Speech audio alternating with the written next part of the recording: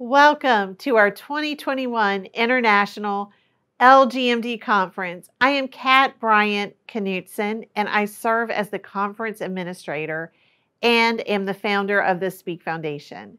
This is our second conference for the entire Limb-Girdle Muscular Dystrophy community. We are so excited as we have over 1,200 attending today.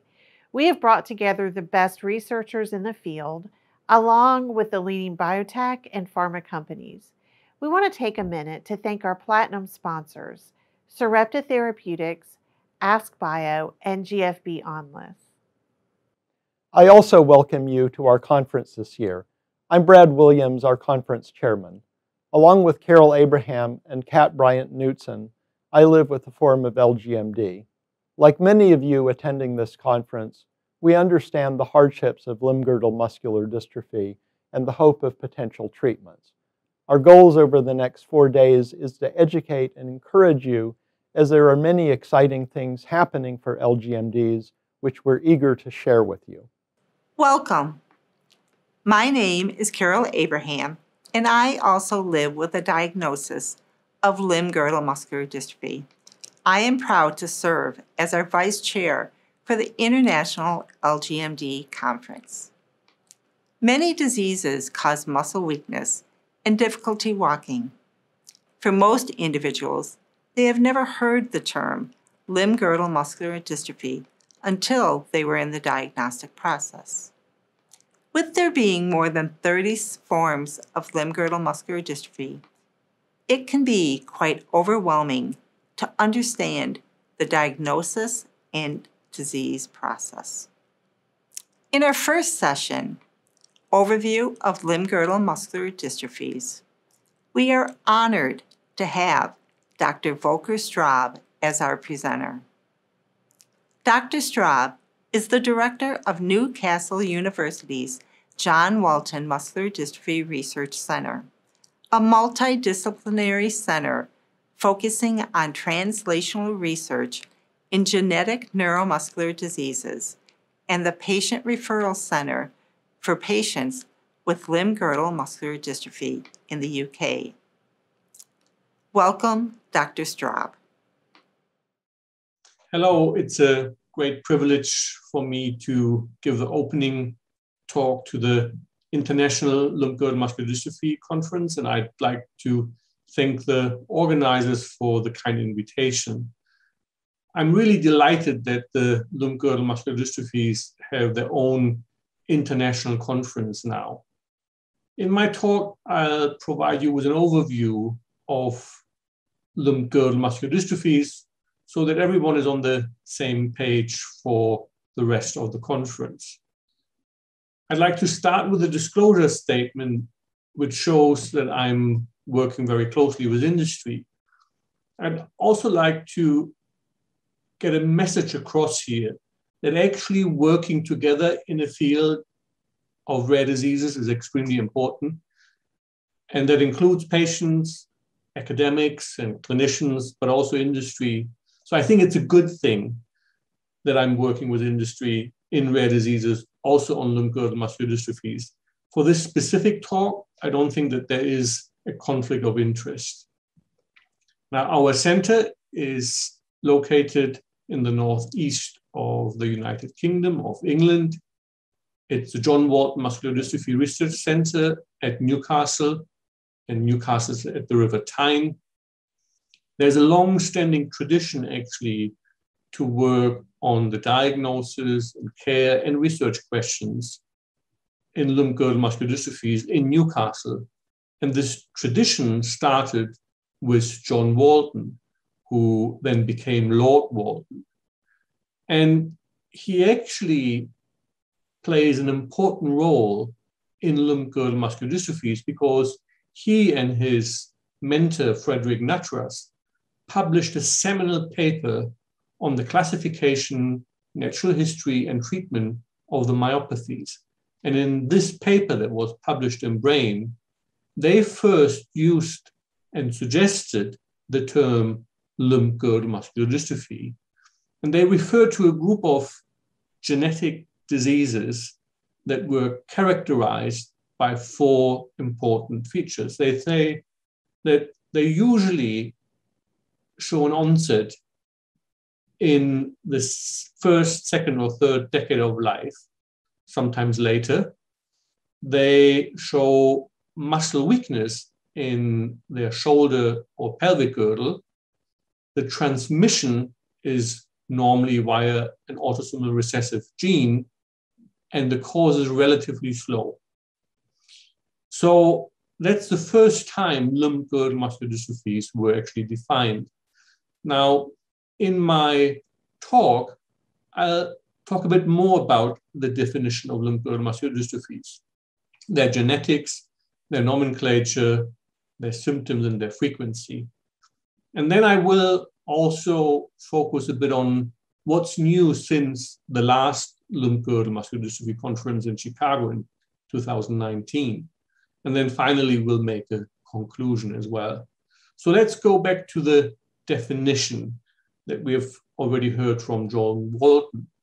I think what's really important for everyone to understand what we mean by muscular dystrophy. And let's start with a skeletal muscle. So skeletal muscle is normally attached to bone by a tendon. It contains of muscle fiber bundles that we also call muscle fascicles. And those muscle fascicles are made of muscle cells or muscle fibers. So this is an individual muscle cell and fiber here. Now, many of you will have had a muscle biopsy in order to be diagnosed. And what normally happens with a biopsy is you look at the biopsy under a microscope, and those long tube-like muscle cells or fibers, if you do a cross-section, they look not really like circles, but fairly homogeneous. And so what you see here is a normal muscle biopsy. Now, many of you may have never really looked at muscle before, but even the untrained eye can tell that this looks different to this. And this is what we define as muscular dystrophy, really. What you see is that, yes, there are some fibers that look very similar to the ones in normal muscle, but then there are a lot of other very small cells. This is inflammation. You can also see these white spots. This is fat. The pink stuff in between, which is connective tissue. The size of the muscle fibers varies from very small.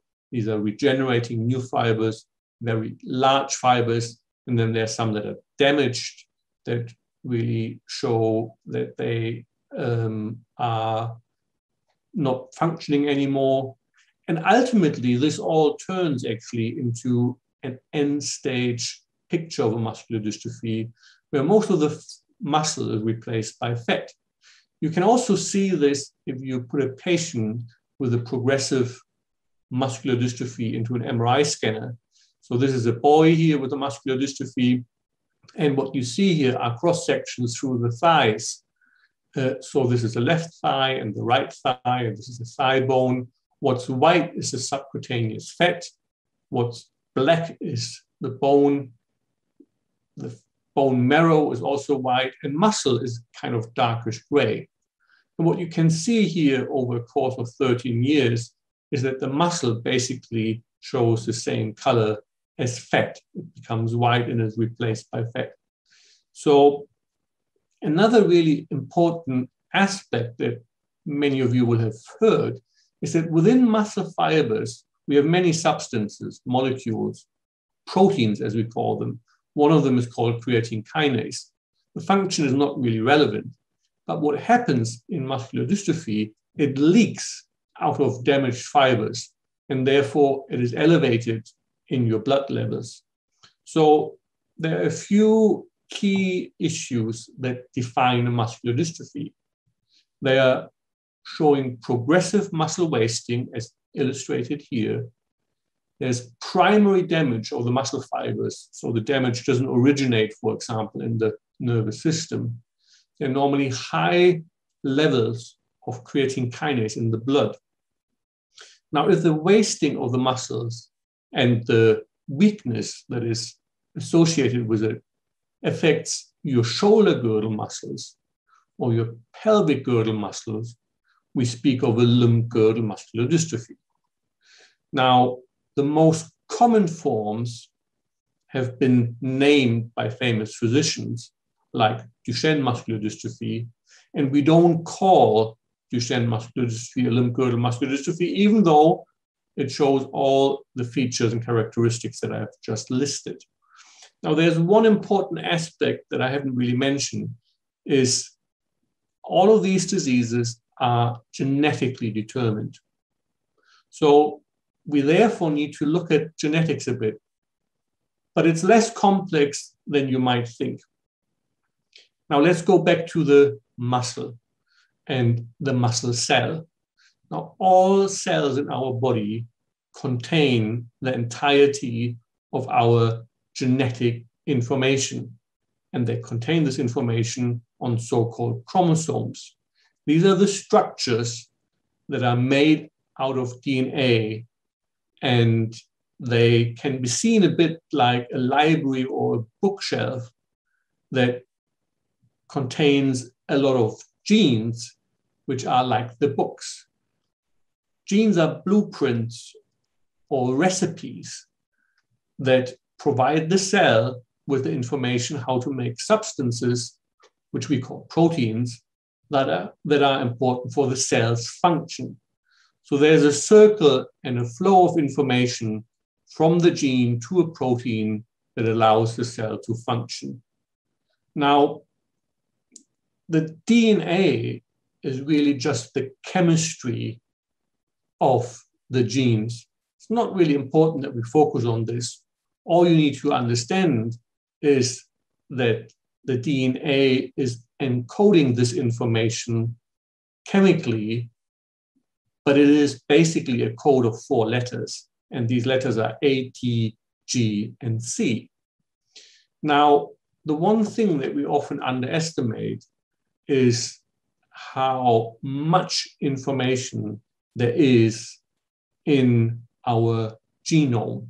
And a genome is basically the complete set of genetic instructions that each cell contains.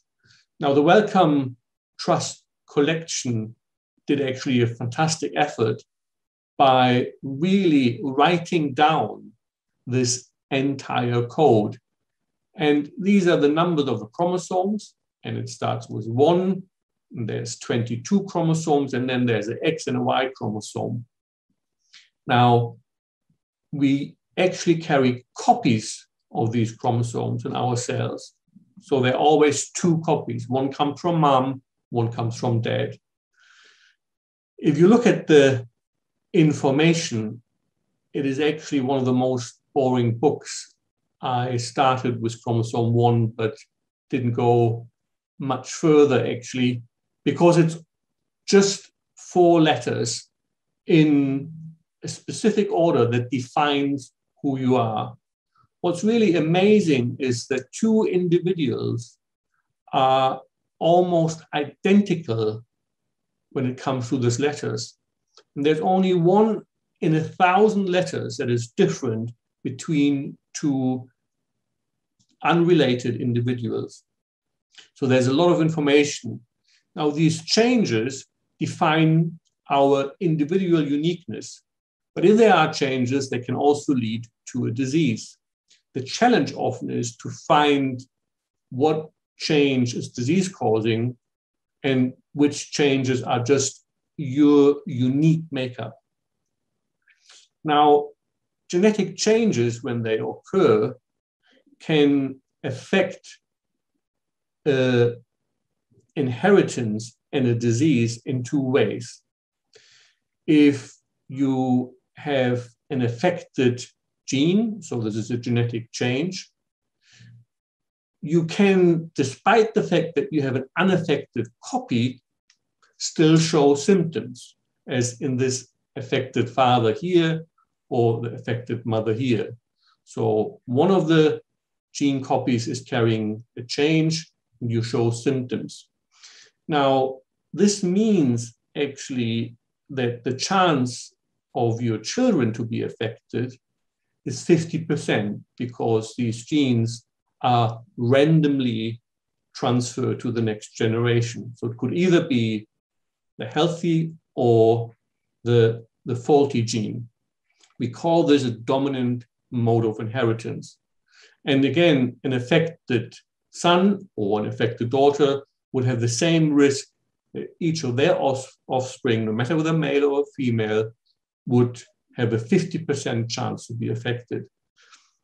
Now, we see this in limb-girdle muscular dystrophies, but what we see more frequently is that if you have one genetic change, an affected gene here in dark blue again, you do not actually manifest any symptoms, but you are a so-called carrier.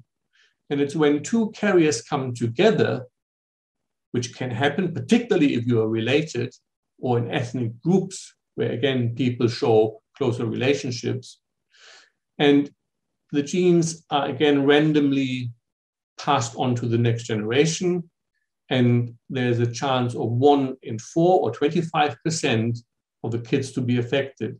Now, this offspring will always have kids that are carriers, but because carriers are very rare, the partner will most likely be normal, and therefore the chance of an affected patient in this case to have offspring that are affected in a recessive mode of inheritance is very small, unless you are closely related. Now, some of what I've just explained to you already explains also the nomenclature for limb-girdle muscular dystrophies. And it was in 1995 that a workshop hosted by the European Neuromuscular Center decided to classify limb-girdle muscular dystrophies according to their mode of inheritance. And they said, we will say limb-girdle muscular dystrophy 1 to those that have an autosomal dominant mode of inheritance. So these are the ones that are actually rarer. And we will call LGMD 2 those with a recessive mode of inheritance. Those are the ones that are making up about 90% of all limb-girdle muscular dystrophies. It's also important to point out that the CK levels are normally a lot higher in the ones that are LGMD 2 or recessive than 1 or dominant. Now, what the workshop coordinators and participants didn't consider is that when they suggested to add a letter in the order of the discovery of the genes and the limb-girdle muscular dystrophies, that they would at some time reach the end of the alphabet. And that happened a few years ago. So they started with LGMD 1A and 2A, and then went down to B, C, D, E, F. And many of you will be familiar with this classification and may have been provided with a diagnosis of, for example, LGMD 2I or 2B. Now, when we reached Z, we strongly felt we need to change something because it wasn't clear how to continue, but we knew that there were more patients with unclassified limb-girdle muscular dystrophies. So what we did is we put another workshop together with experts in limb-girdle muscular dystrophies. You can see some of them who will also participate in the conference as speakers, Carsten Bönnemann or Ivan Torrente here. We had patient representation. He is Laura Ruffibach from the Jane Foundation. We also had experts for pediatric limb-girdle muscular dystrophies and for adult muscular dystrophies. And after basically 2 days behind locked doors, we came up with a new classification. Now, what we changed is that we said we should call the LGMD1 patients now LGMD-D for autosomal dominant, and the LGMD2 patients are for autosomal recessive. And then we add a number in the order of discovery And we would also list the protein or the substance that is affected by the genetic change. So formerly LGMD 2A became LGMD R1, Calpain related. So here at least, we don't run into the problem that we are running out of numbers. We have by now also added new forms of muscular dystrophy, limb-girdle muscular dystrophy, and we changed a few others. So my personal view, because I was involved, is that this is a more appropriate classification, but I should also point out that this is probably not the last word said. We are currently discussing, again, internationally, whether this needs to be revised, because there's an overlap also with other forms of muscular dystrophy. And currently, there's no optimal solution. But throughout my talk, I will refer to both the former and the new classification. Now, we have already mentioned the main symptom when we talked about the definition. Patients with limb-girdle muscular dystrophy have limb-girdle muscle weakness. So this is weakness of your shoulder girdles and your pelvic girdles. It can be difficult to lift up your arms. It can be difficult to walk upstairs or to get up from the floor. There are many other genetic muscle diseases, and also those that are acquired, so not on a genetic base, that show limb-girdle muscle weakness. And it can be difficult to distinguish those, even for an expert. Now, what's really important is that in addition to limb-girdle muscle weakness, you may also show weakness of your respiratory muscles, and that can be problematic when it comes to, for example, chest infections or the need of ventilatory support. But the heart is also a muscle, and in some forms of limb-girdle muscular dystrophy, the heart can be affected. So it's very important to know which form of muscular dystrophy, which specific limb-girdle muscular dystrophy you have, so that your breathing function and your heart function can be monitored, or if you are affected by a form that doesn't involve the heart, for example, your clinician knows that there's no need to monitor your heart function. When it comes to the frequency of limb-girdle muscular dystrophies, it's important to understand that all forms are rare diseases. All of them are, depending on the region, less than one patient in 100,000 of the population.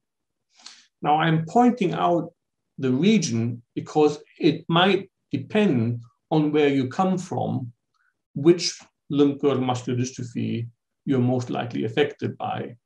We have learned throughout the discovery of limb-girdle muscular dystrophies that in certain regions there's a higher frequency. This has actually been very helpful in classifying and characterizing limb-girdle muscular dystrophies. And I've just listed a few publications here. There are many more. So, limb-girdle muscular dystrophy 2I, which is R9 now, is very frequent in Scandinavia, particularly in Denmark. There are others that are more frequent in Spain or in Croatia, and it depends on a specific genetic change. So for our region here in the northeast of England, it has been very crucial that we were invaded by the Vikings. And for those of you who know the Netflix series, The Last Kingdom, you're very much familiar with the Vikings conquering the northeast of England. So in Newcastle, in our region here, we actually have many of the Viking genetic changes. And if a specific genetic change occurs frequently in a specific ethnic group, we call this a founder mutation. So the Vikings left their mutations here in Northumberland, in the northeast of England, and therefore certain forms of limb-girdle muscular dystrophy are more frequent in our region than they are in other regions of the world, particularly LGMD2I or R9, which we don't see in countries where the Scandinavian influence is very small, like, for example, in Japan. So there are, of course, larger studies that have been done, and I'm just showing you one here from North America, where a large group of colleagues have worked together and looked at more than 4,000 patients, and they found that LGMD2A or R1 caused by Calpain 3 mutations, genetic changes, is the most common form, very closely followed by LGMD2B, or now R2, caused by mutations in the dysferlin gene. And then there are other limb-girdle muscular dystrophies, LGMD2I, which in North America, where there's a strong Scandinavian influence, can be found as well, Noctamin 5. There are other patients, and I mentioned that Duchenne muscular dystrophy can present like a limb-girdle muscular dystrophy, also Becker muscular dystrophy, and they can be difficult to distinguish. That's why they're included in this LGMD test. But we have basically found the same thing here in Europe. This is one of our studies in the MyoSeq project, which looked at 2,000 patients across 50 sites in Europe. It was actually supported by a number of patient organizations, which we are very grateful for. And we also found that LGMD1, or formerly 2A, caused by Calpain 3, is the most common form, followed by dysferlin, Noctamin 5. We didn't see the LGMD2I or R9 cohort as frequently in the MyoSeq project because many of these patients were already pre-tested and not involved.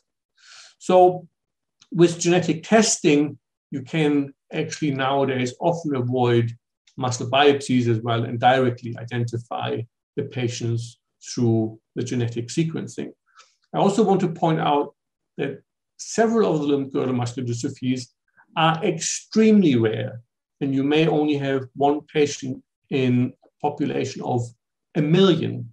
So even the common ones are rare, but then there are many that are extremely rare. I want to now focus a bit on what's new since the last LGMD conference. And of course, all of us are most interested in seeing progress when it comes to treatments and patient care.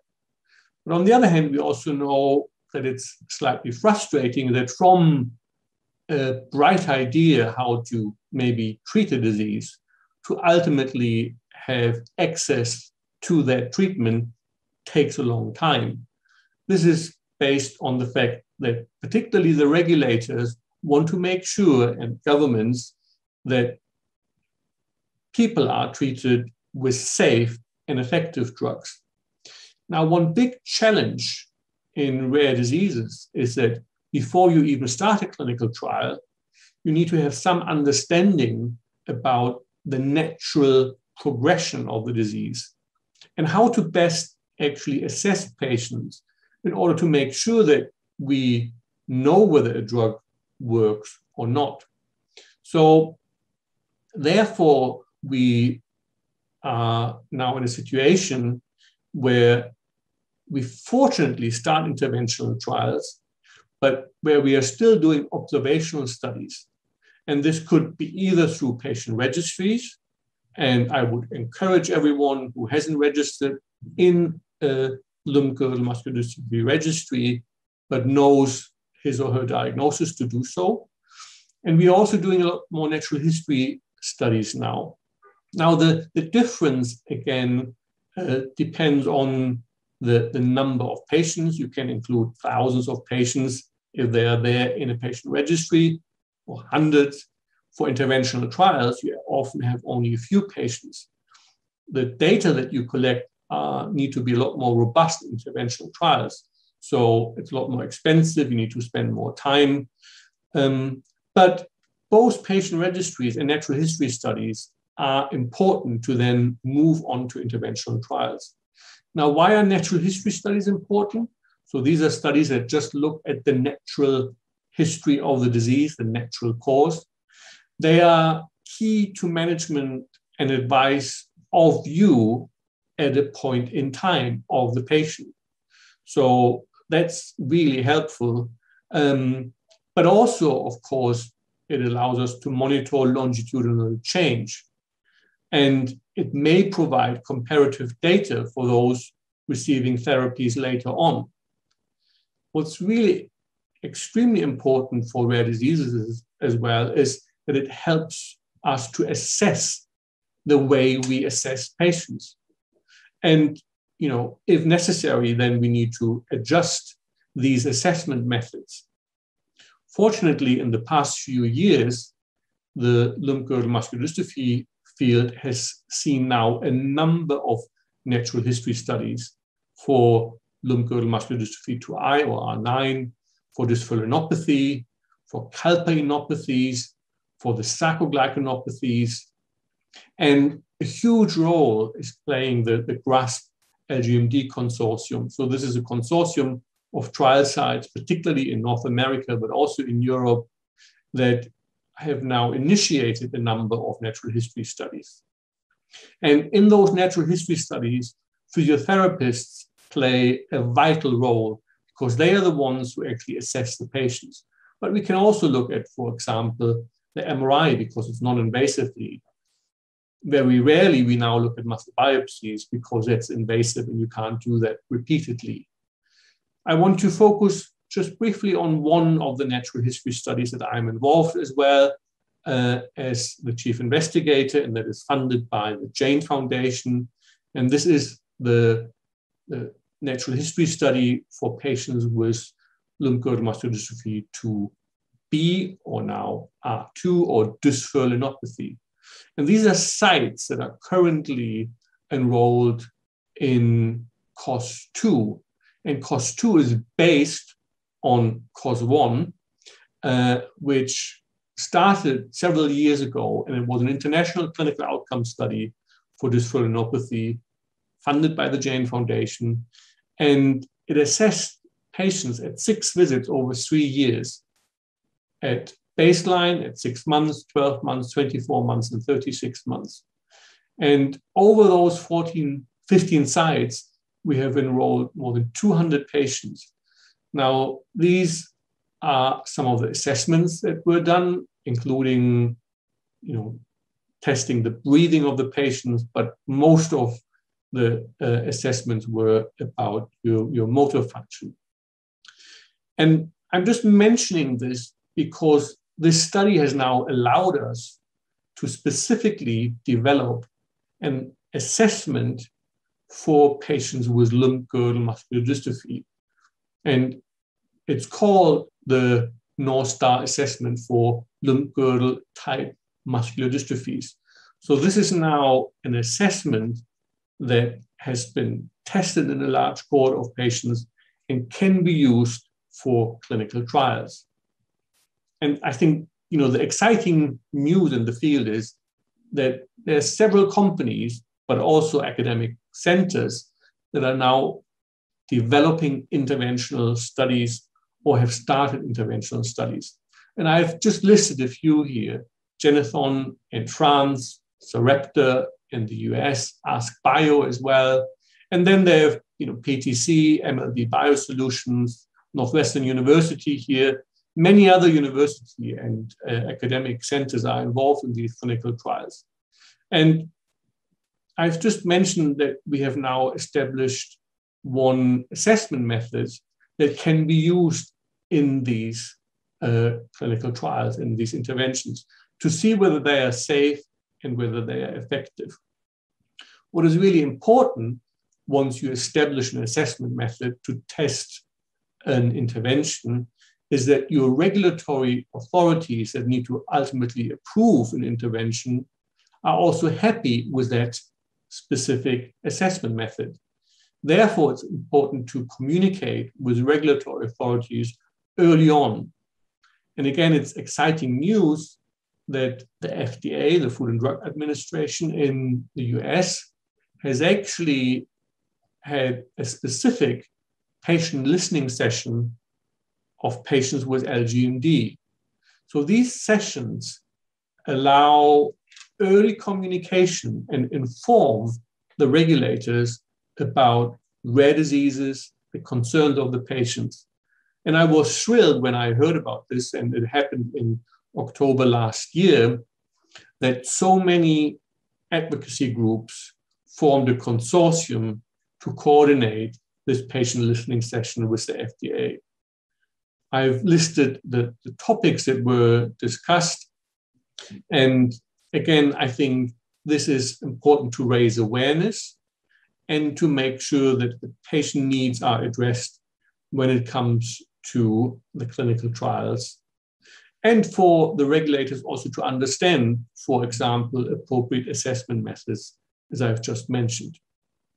Now, often, as I already said, it takes a while before an effective and safe treatment is actually available and can be accessed by patients. But it doesn't mean that nothing else can be done before then. And so therefore, I'm showing you this slide about care standards. It's very important in rare diseases, and the natural history studies help us to understand what kind of care can be provided. For example, when it comes to breathing problems, to heart problems, to motor problems, but also to problems with your gastrointestinal system, with specific wheelchairs or devices, orthotics that are needed. And a few years ago, we at least published a recommendation for care standards for one of the limb-girdle muscular dystrophies, but it wasn't really based on a lot of data.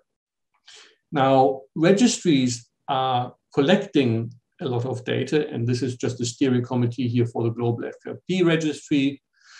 It's also a way actually to communicate with patients, to publish newsletters. But based on the dysferlinopathy natural history study, we have now applied for another European Neuromuscular Center workshop, also with support from the Jane Foundation, to establish a standard of care recommendation for patients with dysferlinopathy, because we have so many data now that we collected from the natural history studies. But this will serve as a template for many of the other limb-girdle muscular dystrophies.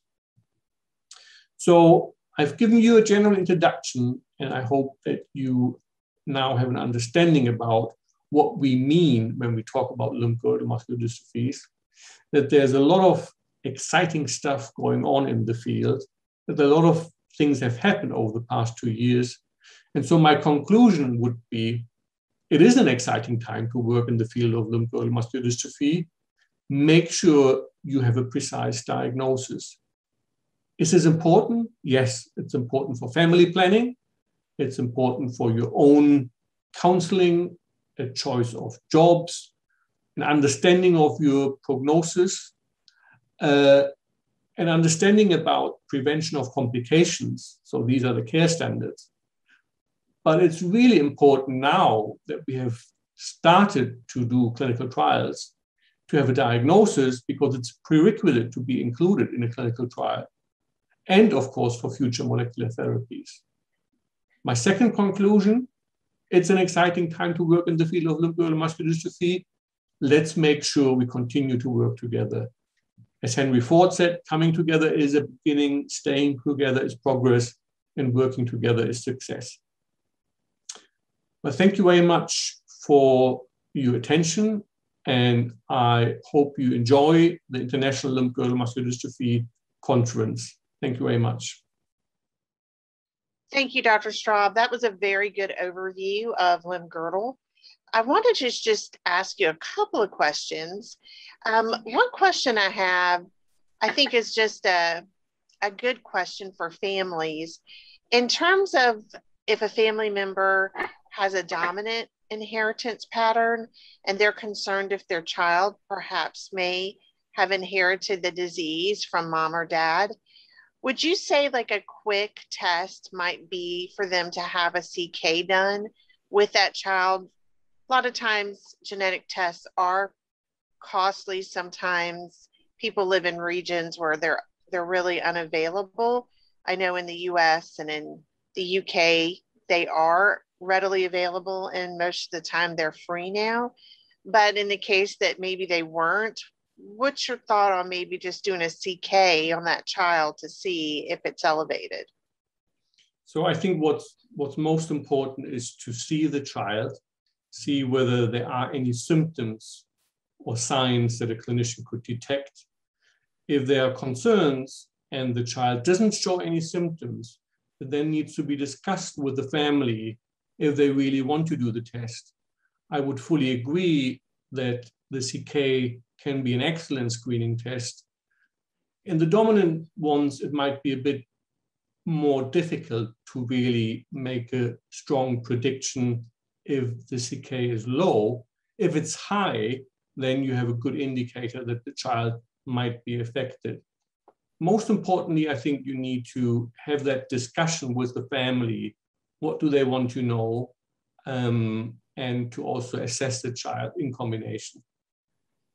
Yeah, right. Because a lot of times, even in recessive forms, the CK levels can be elevated a lot. So it might be another way to approach checking to see if your other kids are affected. For example, if you have one child that comes up affected and you have other children that are younger, it might be a good idea to check that way versus getting another genetic test. It's a hard decision for families though, right?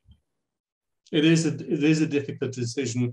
That's why I think it's so important, and I emphasize the counseling, that the family needs to know what to expect, either if a test result isn't clear or if it's clearly indicating that the child is affected. We all always hope that a test shows that a child is not affected. And again, I have experienced that families are sometimes poorly prepared if the diagnosis is then confirmed. So therefore, I just want to make sure that you don't do a CK screening easily without having the discussion and consultation. Yeah, that's a very good point. I want to talk to you a little bit about the nomenclature change. I think for others, so that they can understand it very easily, the best way I could describe it from a layman's perspective is to kind of think of the R and the D as designating dominant and recessive. I think that was great the way you put it. And that the number is the number in terms of how the gene was discovered. So R1 would be the first discovery, and that would correspond with the first mutation for limb-girdle and when it was located and discovered. Am I correct in how I just said that? Yes, and thank you very much for trying to really simplify it and make it easy. Now, there's always a more complex academic background. And it is strange, but the LGMD R1 or 2A wasn't actually the first one where a genetic change was discovered. At that time, it was really just the identification of the location of the gene. The very first Limb-Girdle Muscular Dystrophy where a mutation was discovered was LGMD 2D. This is alpha-sarcoglycan in 1994. But that's the academic, complicated discussion. You're absolutely right. R for recessive, D for dominant, and then the numbers are in the order of the discovery of the disease. Okay. So as you get later on the numbers, that means that the gene was discovered later. That's absolutely correct. And so with the latest numbers, we are now down to 26. Some of these limb-girdle muscular dystrophies were only very recently in the past couple of years described. Thank you so much, Dr. Straub. Okay. And it's nice working with you, and we'll see you soon, okay? Looking forward to the whole conference. Hey everyone, my name is Aric Hershley, and I have limb-girdle muscular dystrophy type 2B. First off, I just want to say how honored I am to be speaking with all of you today, and what a privilege it is to share my story with you. My muscular dystrophy story started about 10 years ago, but I had no idea. Growing up, I was a pretty normal kid. I played a lot of competitive sports, whether it be in baseball, basketball, golf, football. I also spent a lot of times in the woods, hunting, fishing, pretty normal lifestyle for a kid. At the age of 15, I did start to notice a decrease in my running speed. I had grown like 6 inches that year, and it looked like I was running in slow motion. My arms would shuffle really quickly, but my legs would just like take forever to catch up. My parents and I, we really didn't think much of it because I had grown so much. I just really wasn't used to my body yet. But little did we know, we were definitely wrong. That same year, I ended up having my first rotator cuff surgery at the age of 15, which eventually led me to not play baseball anymore. But even then, I still didn't have really any issues until about the age of 18. And I started having issues that really nobody should have at that age. My hip and my balance was just like really off. My hip pain was through the roof. I could hardly get upstairs. I couldn't stand on my tiptoes at all.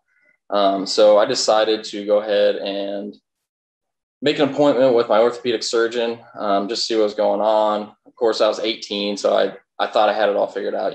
I tore my hip labrum from playing baseball those years, and I just needed that fixed, and I'd be on my way. Well, that turned into orthopedic surgeon after orthopedic surgeon after orthopedic surgeon. Nobody could really figure out what was wrong. I think it took 3 or 4 MRIs. They were doing my back, my hip, anything in that vicinity. But they finally decided that they wanted to go ahead and send me to a rheumatologist. And once I figured out what a rheumatologist was, I realized, well, at this point, I'm 19. I probably don't have arthritis. So I knew that probably wasn't it. But till this day, I am super thankful that I was sent to her, because she was the first specialist to really dive a little deeper into my case and really review. She did an actual physical on me, and she could tell from my legs that something wasn't quite right. So she ordered a lab test that day. We got the lab test, and she immediately referred me to a neurologist. And at this point, I'm really confused. I think I'm about 20 years old. I don't really know what's going on, but I am happy that I'm headed in the right direction, it seems. I went and saw the neurologist, and as all of us know, he revealed that my CPK levels were very high, up over an 8,000. And he said that is an early sign of muscular dystrophy. And at the time, I was 20, and I had no idea what muscular dystrophy was, which is, it's embarrassing to say now, but I was 20 years old. Like, why would I know, I guess? And he told me what it was. So, I started asking questions like, all right, what's Cure? What medicine do I take? And he, those questions got a very complicated answer, and it led to a lot of tears and sadness. But he kind of gave my options about where to head next and what kind of testing I had to go through. And he sent me a referral to Mayo Clinic in Rochester. And he said if I stayed in Kansas City, it would take months to almost years to get diagnosed. And I thought that was just crazy and not really an option, because, again, I'm 20 years old, and I don't want to just wait around for a couple more years to figure out my diagnosis. I want to get this thing rolling. So I ended up going to Mayo Clinic, and that was really the best decision my parents and I had ever made during this whole process, because I ended up staying a total of 7 days, and there were some long days, 6 to 8 procedures a day, 10 to 12 hours a day. It was really an exhausting experience, but I went to Mayo in February, and that same year in April, I was diagnosed with Limb-Girdle Muscular Dystrophy.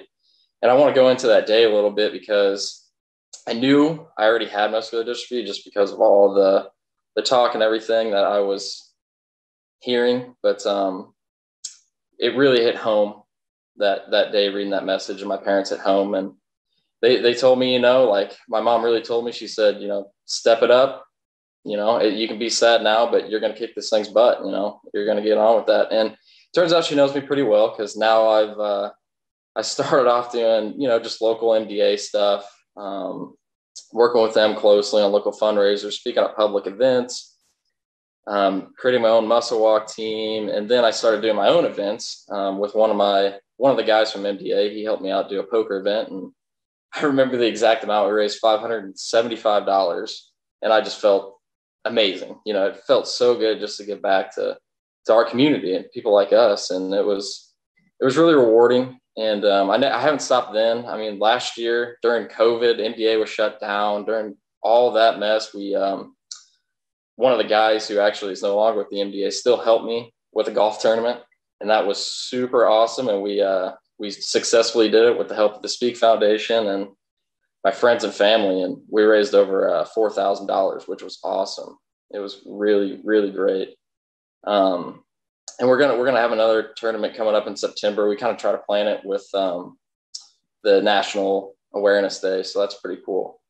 But nowadays, I mean, I live a fairly normal life. I have a beautiful girlfriend, and we have 3 kids together. We just welcomed a newborn baby girl, actually back in August, so that was awesome. But I still do things I love. I barbecue with family. I still golf. I coach competitive basketball, and I do all that fun stuff still. I think it's important that we still do what we love, you know, as best as we can. But during this whole speech, I've kind of highlighted some good times and bad times, but I definitely want everybody to know that I'm here for you, and it's okay to be sad. It's okay to be frustrated with this disease. We know exactly what the other person's going through, and nobody else does, but we just got to stick together. I mean, you guys are my brothers and sisters, and I just want to be here for you all and continue to fundraise and spread awareness for people like us. That's all I got today, and I just appreciate you listening to me and hearing my story, and you guys all stay strong. Sarepta is a global biotechnology company on an urgent mission to engineer precision genetic medicine for rare diseases that devastate lives and cut futures short. Our mission is that Sarepta is armed with the most advanced science in genetic medicine. We are in a daily race to rescue lives otherwise stolen by rare disease. At Sarepta, every day is another 24 hours to stand up for patients, advance technology, challenge convention, and drag tomorrow into today. Sarepta Therapeutics is proud to be a platinum-level sponsor of the LGMD Conference this September 2021. We are so excited to be part of this event and present to the patient community about our work. We chose to focus on the most common forms of limb-girdle muscular dystrophy to start, which encompasses about 70% of the limb-girdle population, and that is LGMD2A, 2B, 2C, 2D, 2E, and 2L. During my fellowship training, I started studying limb-girdle muscular dystrophy. There was a need for treatment for patients with the limb-girdle muscular dystrophy, and the genes were just starting to be identified. And so it was an opportune time to be able to research the disease, identify potential gene therapy treatments. There are 3 main components to gene therapy, and the first is your capsid. And what that is just a simple way to deliver the gene throughout the body. It's like a little shuttle to carry your gene there. The second part is your gene itself. This is the gene that is missing or mutated in the disease, and we're just delivering a normal copy back to the cells. And the third, which is an important part of the component, is called a promoter. And what this does is just regulate how that gene is turned on. We see many more patients being diagnosed. Specifically, they know their subtype of limb-girdle muscular dystrophy. And this is important because each of these is caused by a different gene. And in order to develop a specific therapy for that disease, you need to know the gene responsible. Before, during, and after the conference, we encourage the patient community to visit limb-girdle.com for community resources, including information about genetic testing. If you also wish to connect to somebody from our team, you can email us directly at advocacy@sarepta.com. U.S. patients who wish to receive updates are also able to add their information at limb-girdle.com/stay-connected, and you can follow us on our social media channels.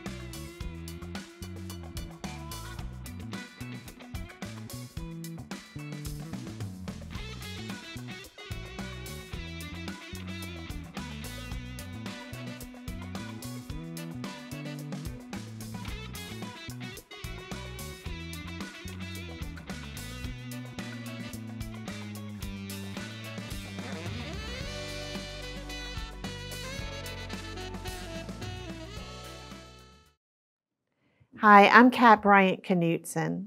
I wanted to share with you that I was diagnosed with LGMD type 2I in 2006. At that time, there were very few resources for limb-girdle. So in 2008, I founded the Speak Foundation to specifically help those living with muscular dystrophy. The one thing I knew is that we needed a way to communicate to everyone in this vast community. So we started the LGMD Patient Network. It is the first patient-led registry for all forms of limb-girdle muscular dystrophy. The LGMD Network is for any individual to join. And when you join, you receive a free subscription to the world's only LGMD news magazine. The magazine brings together researchers, clinicians, and pharmaceutical companies all in one place. We've teamed up to give you the best information that is the latest news for the LGMDs. If you haven't joined our network, please sign up at thespeakfoundation.com. Thank you. Welcome back from our short break. In this segment, updates on clinical trials and emerging treatments, we have Dr. Nick Johnson, Dr. Peter Kang, Dr. Katherine Mathews, and Dr. Tahseen Mozaffar. All are members of the GRASP LGMD Consortium. Today, they will be sharing information about emerging treatments and updating the community on clinical trials. Let's listen in. Hi, I'm Jennifer Levy. I'm the Scientific Director for Coalition to Cure Calpain 3, and it's my pleasure to welcome you to the Updates on Clinical Trials and Emerging Treatments session of the International Limb-Girdle Muscular Dystrophy Conference. We have 4 expert speakers who are going to explain what clinical trials are, talk about some emerging treatments for LGMDs, and discuss how you can get involved. So our first speaker today is Dr. Peter Kang, a pediatric neurologist at the University of Minnesota, professor and vice chair of research in the Department of Neurology, and director of the University of Minnesota Wellstone Muscular Dystrophy Center. Thank you very much for the introduction, Dr. Levy, and many thanks to the organizers of this wonderful conference for the invitation to speak. So I'll be talking about a framework for participating in research, and this will help lead into the other speakers today. So why do we want to participate in research? Next slide, please. So my disclosures of current and recent include some research funding from the CDC, NIH, ML Biosolutions, and some work for Sarepta Therapeutics and Avexis Novartis. Next slide, please. So what is a clinical trial? That's a term that's used a lot now in the limb-girdle muscular dystrophy world. And there's a lot of excitement about clinical trials that are either open or pending. So a clinical trial is a research study that looks at whether a particular new treatment is safe and effective. And those are 2 key words, safe and effective. In the United States, clinical trials are supervised by the Food and Drug Administration, often called the FDA. Now, the safety and effectiveness or efficacy of a new treatment are often divided up into different trials called phases based on specific FDA requirements. It's important to think about natural history studies. These are not specifically part of clinical trials, but they can be very important in terms of contributing to clinical trials. So a natural history study collects data on how a disease evolves over time, and you'll hear a lot more about natural history studies from one of our speakers coming up. Sometimes a natural history study is needed to establish the baseline parameters before a clinical trial can be performed. So that's one of the reasons why natural history studies can be really important in terms of not only understanding a disease, but developing new treatments. Next slide, please. So there are 4 formal phases of clinical trials in the process of FDA approval. And some of you may have heard about these terms because some of the trials are labeled explicitly as such, phase 1, 2, 3, etc. So phase 1 is a small study that focuses on safety and dosage range, and it's typically the first time a new treatment's been tried in humans. And sometimes you use healthy volunteers, and sometimes you actually use a small group of patients from the disease population. It depends a lot on the actual setting. A phase 2 is when you start to expand, and each of these phases is sequential, meaning if you do well in one, then you move on to the next. So when you get to phase 2, you're doing a larger study of safety with a little bit of efficacy data. And then by the time you get to phase 3, this is sometimes referred to as the pivotal study because this is the phase that gets you ready for FDA approval. This is typically an even larger study which focuses on efficacy and monitoring of adverse reactions. Is this new treatment something that's suitable to be released to the public? And between phase 3 and phase 4 is when typically the FDA approval process takes place. Phase 4 is where you do post-approval studies. Even after approval, we might find something new, some new information that's helpful to know about a new treatment. And so it's important to do a phase 4 study as well so that we can continue to learn from our experiences. Next slide, please. So how do I find clinical trials? If you're a patient or a patient's family and you hear that there are clinical trials going on, how do I find them? Well, I'll go through step by step. You should first talk to your healthcare provider, physician, nurse practitioner, genetic counselor, the people that you are relying on to give you information. There are numerous foundations and patient organizations that are very important for these diseases, and they are also authoritative sources of information. A very official source of information is clinicaltrials.gov, which is a website that I'll explain in more detail in a minute. Next slide, please. So you're a healthcare provider. So you should ask your physician or other healthcare provider about any trials that you've heard about online or through other sources and just get their perspective. And not everybody knows everything, but it's important to get more information, gather information from multiple sources. You can also ask your healthcare provider whether their center offers any clinical trials for your condition. Large referral centers, such as academic hospitals, are often sites for such clinical trials. Next slide, please.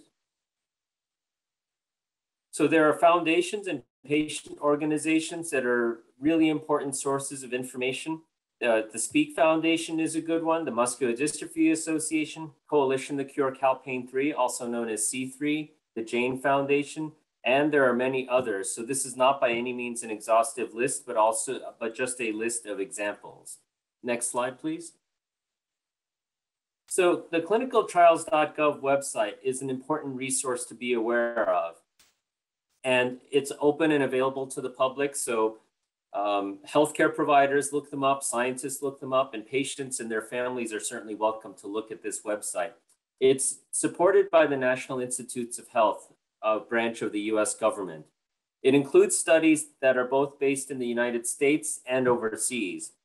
And what you can do is you can type limb-girdle muscular dystrophy or whatever disease that you're interested in into the condition or disease box that is on the website's homepage. So when I recently did a search under limb-girdle muscular dystrophy, I pulled 41 studies. Now, one thing that's important to keep in mind is these studies are not all clinical trials or treatment trials. The clinicaltrials.gov website has become a large umbrella for gathering a lot of clinical research studies. So some of these are observational studies, natural history studies, as well as clinical trials. There are also some studies that are active and some studies that are not active, meaning that they're not enrolling patients. So it does mean that you have to go through and look at the fine print carefully that's listed for each study. And then if it seems like they're enrolling and you might be eligible and you're interested, you can then contact the contact person who is listed on that website. It is a good idea if you hear about a study to verify that it's listed on this website before seriously considering participation. Listing on clinicaltrials.gov is not a full guarantee of safety, but if a group has gone to the trouble to list it on this website, it means that they're pretty serious. And especially if you're talking about treatments, that they're serious about going through the FDA approval process. Next slide, please. So there are questions that you might want to ask before signing up for a study. One is this a treatment trial or a natural history study? And both are very worthy investigations. And you just want to know what exactly it is that you'll be experiencing. Will you be given a new treatment, or will you be mostly monitored and tested for what the symptoms are and complications? What are the potential risks and benefits to participation, especially if it is a treatment clinical trial and you're being given a new drug or a new treatment? What should you potentially anticipate in terms of potential side effects or risks that are known to the investigators? Another question is, are there any invasive procedures such as muscle biopsies involved? And muscle biopsies can be very helpful for gathering information about the disease process. And I have participated in studies where we've had to do muscle biopsies, and they can be very, very important procedures to go through. And we greatly appreciate it when patients are willing to undergo muscle biopsies. You do want to know what you're getting into, though. And so it's important to ask about these kinds of procedures. How many study visits are required? And especially if you live a little bit far away from the study site, do you have to keep going back and forth? Is it a long drive or even a plane flight that's going to be required on a regular basis? And so you'll want to think about travel plans, especially if you live a little far from the study site. Ideally, all or most of the answers to these questions should be on the consent form that you're given a chance to review, but you should always feel comfortable asking for clarification. And it's really important for your questions to be answered before you sign up for a study, whether it's a natural history study or a treatment trial. Next slide, please. So a few take-home points. In a clinical trial, there is potential benefit for the study participant, but it is important to remember the main goal of the study is to answer questions for the benefit of a larger group of patients with the disease. Second take-home point is that studies that do not offer potential treatments are often critical to paving the way for studies that do have this potential. So your participation in studies like natural history studies make a big difference. You are integral members of the teams that develop new therapies for muscular dystrophy, and we greatly value your participation and your sacrifices. We know that it's not easy for patients to participate in these trials. They give up time, they sometimes make effort to travel. And so we always try to express our appreciation, but I just wanted to put out there how grateful we all are for your considering such participation and your contributions to this effort. Thank you very much, and I'll be happy to participate in the panel discussion at the end. Thank you, Dr. Kang. Our next speaker is Dr. Tahseen Mozaffar. He is a neurologist at University of California in Irvine. He's a professor of neurology, orthopedic surgery, pathology, and laboratory medicine, as well as interim chair of neurology. Thank you, Dr. Levy. It's my real pleasure to discuss natural histories and registries in limb-girdle muscular dystrophies. And I think Dr. Kang did a very good job of introducing the subjects as well as introducing the website of clinicaltrials.gov, which is an important resource to find some of these studies. In clinical trials, we have various disclosures. My research work has been funded by the NIH through both the NINDS and NIAMS, but we also do a lot of clinical trials, and that is listed here, as well as advising for different pharmaceutical companies on various neuromuscular topics. I want to start with registries. A patient registry is not a formal study. It is a collection of set of data that gets organized, and it's available for other researchers to build their studies on. So it's a starting point for some of the studies. A registry is continuous. This usually doesn't have a defined end date, so the registry can keep going on, whereas natural histories usually have a defined starting point and a defined ending point on this. Some of the information that is collected in a registry may be the same data that is collected in a natural history study, but there are differences, and I'll cover that when I get to the natural history studies. Registries can be done from patients' home. It doesn't always require travel. So it's open-ended as to how the patients can participate.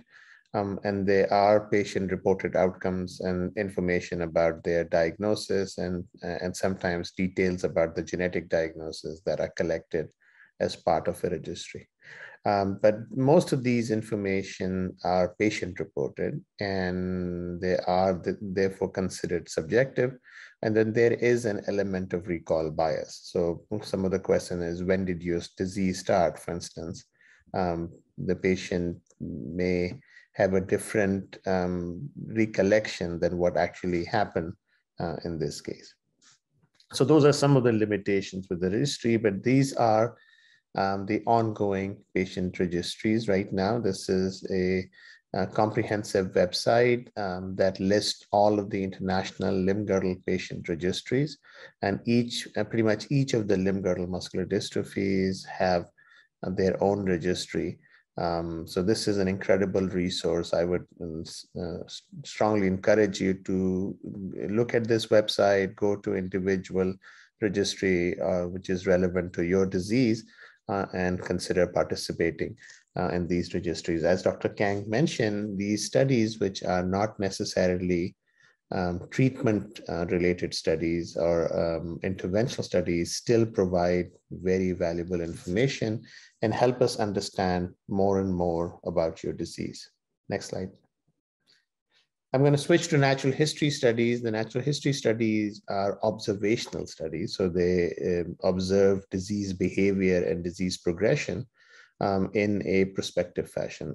And it tries to observe, in my opinion, three primary things. Now, the first is if the rate of progression, which often usually in a disease like limb-girdle muscular dystrophy means worsening, is that rate of progression uniform, or is it different in different set of patients? And what are the factors that may be influencing the disease progression? Is it the particular genetic mutation? And we know that certain gene mutations are more aggressive, and certain gene mutations tend to predict a milder disease. Are there other factors such as concurrent diseases, such as diabetes, high blood pressure, cardiac involvement? Are there medications that may influence the disease progression? And age, does the disease behave differently if you get it at a younger age? Does the disease behave differently if you get it at an older age? But one of the questions that we often try to answer, and especially in diseases that are slow progressive, and with keeping in mind that we may be thinking about experimental drug trials or gene therapies, is the question that is the measurable change in disease larger enough in a 6-month period or a 1-year period to see to predict a difference in treatment groups in a clinical trial? Is it too small to be able to be appreciated, or is it large enough that you can do a short clinical trial and get a straight answer? Next. Similarly, we often use the natural history study to figure out which is the best measure of disease progression. And again, these measures will be used in clinical trials to show effectiveness of a drug. And especially in the case of treatment, this measure should be responsive not only to disease worsening, but should also be responsive to disease improvement. So one good example of that is the use of North Star in the ongoing LGMD GRASP study. North Star is an outcome measure that was developed for Duchenne muscular dystrophy, but we have now adopted it for limb-girdle muscular dystrophies. And so far as we can tell, it's working very well in limb-girdle muscular dystrophies. Active limb is another such measure. You can look at whether we should be doing the traditional 6-minute walk test versus the newer, shorter 2-minute walk test, muscle measurements, various types of muscle measurements.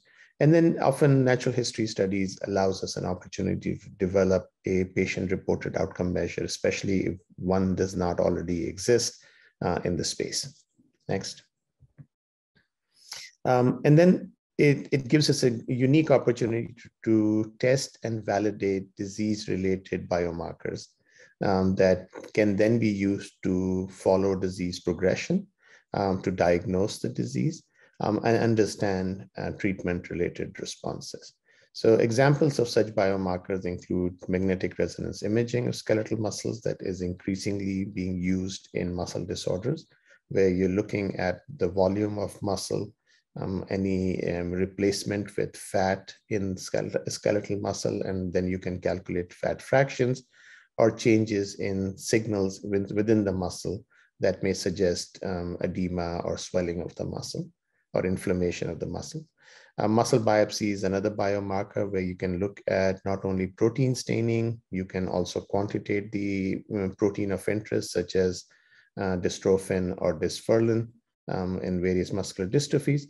But then you can look at other biomarkers. So for instance, in the ongoing study of Limb-Girdle R9, we are looking at surface glycation as a biomarker to be used in future trials. And then electrical impedance myography is another biomarker that we have used in the past and in some of the ongoing studies. Next slide. So there are a number of ongoing natural history studies in limb-girdle muscular dystrophy space, and I've taken this list from those 41 studies that Dr. Kang mentioned. They are all listed on clinicaltrials.gov, and I would re-emphasize Dr. Kang's point that if a researcher has taken the trouble of listing it on clinicaltrials.gov, that means that the rigor and the precision of that study is good, and they have taken into consideration all the safety factors. And those are the kind of studies that you probably want to participate in. So this list includes both US-based studies as well as studies that are currently being run in Europe, China, and the Russian Federation. Some of the big ones are the LGMD graph study, which is the number 3 on this list, as well as the number 5 study, which is the biomarker study through the LGMD grasp.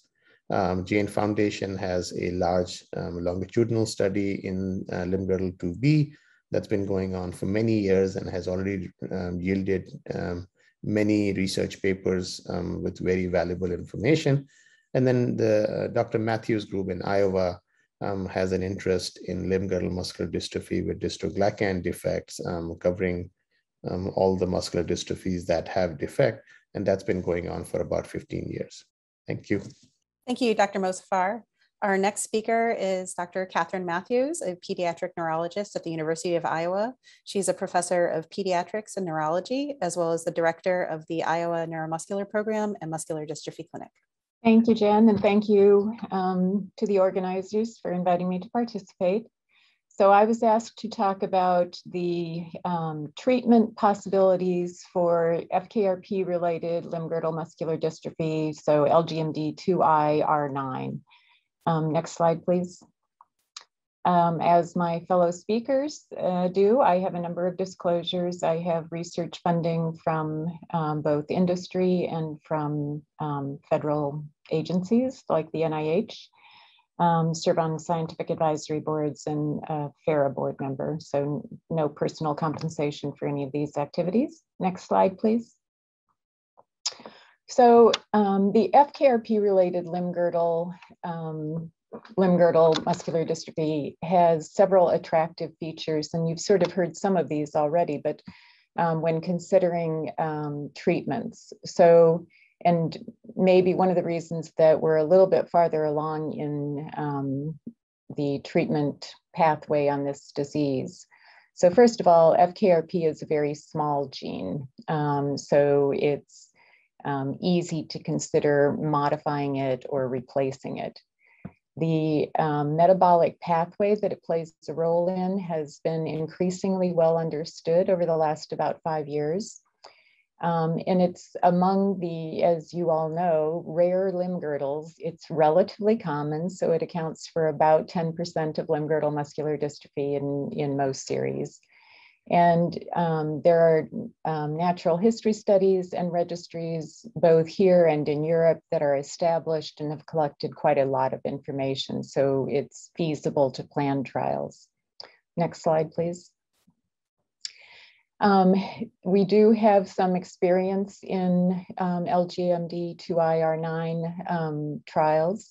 So there are two studies that have closed. There was a myostatin inhibitor study. This is a group of molecules that was designed to make muscles larger, basically. And it was not shown to be effective in 2I in a clinical trial. There was also a steroid trial that was closed due to insufficient enrollment. And I mentioned that that's an important thing. These are all each specific limb-girdle muscular dystrophy is a rare disease. So we have to be very thoughtful about how we design trials to maximize the information from each patient. And as previous speakers have mentioned, we are very grateful to the contributions of patients and families in participating. There are two studies that are in development or in early phase trials. Those are a ribitol study and gene replacement. So I'm going to go talk a little tiny bit more about each of those as examples of potential therapies that are close to trials. Next slide. So this is a little bit of a daunting pathway, but for those of you who are not familiar with the FKRP-related muscular dystrophies, I said that we know a lot about the pathway. So the basic problem with the FKRP-related muscular dystrophies and the other dystoglycanopathy-related muscular dystrophies is that there is a deficiency of a long sugar molecule that provides stability to the muscle cell membrane. So if there's a deficiency of this sugar molecule, the muscle cell membrane doesn't have appropriate stability, breaks down, and you have loss of muscle fibers. The long sugar molecule that I mentioned is shown in this diagram as the circles and squares and stars and multicolored. Those are different kinds of sugar molecules that need to be put on alpha-dystroglycan in a sequential order. And each of those sugar molecules has a special enzyme that is required to put that sugar molecule on in the proper order. And those are identified in this diagram by the series of letters and numbers that are in purple. So up toward the right hand top corner of this diagram, you see FKRP and FKTN, and you can see the word CDP ribitol. So what FKRP does is it takes CDP ribitol and it attaches it to the growing long sugar molecule that is required for muscle cell membrane stability. So the concept of this small molecule therapy, the ribitol therapy that is under development, is that if you give a whole bunch of ribitol to somebody, first of all, let me go back and say one other thing, that everybody has some FKRP activity. So we believe that if you have no FKRP activity, you probably never get to be a human being. You never are born. So everybody has some FKRP activity. So the concept here is, can we make that residual FKRP activity work harder? So can we give extra ribitol and push that FKRP to make more of that whole, to add more to the growing sugar chain and thus increase the stability of the membrane and slow or prevent disease progression? And there's work in mice that says that, yes, this is a promising approach to therapy. So there is a phase 2 trial that is currently ongoing.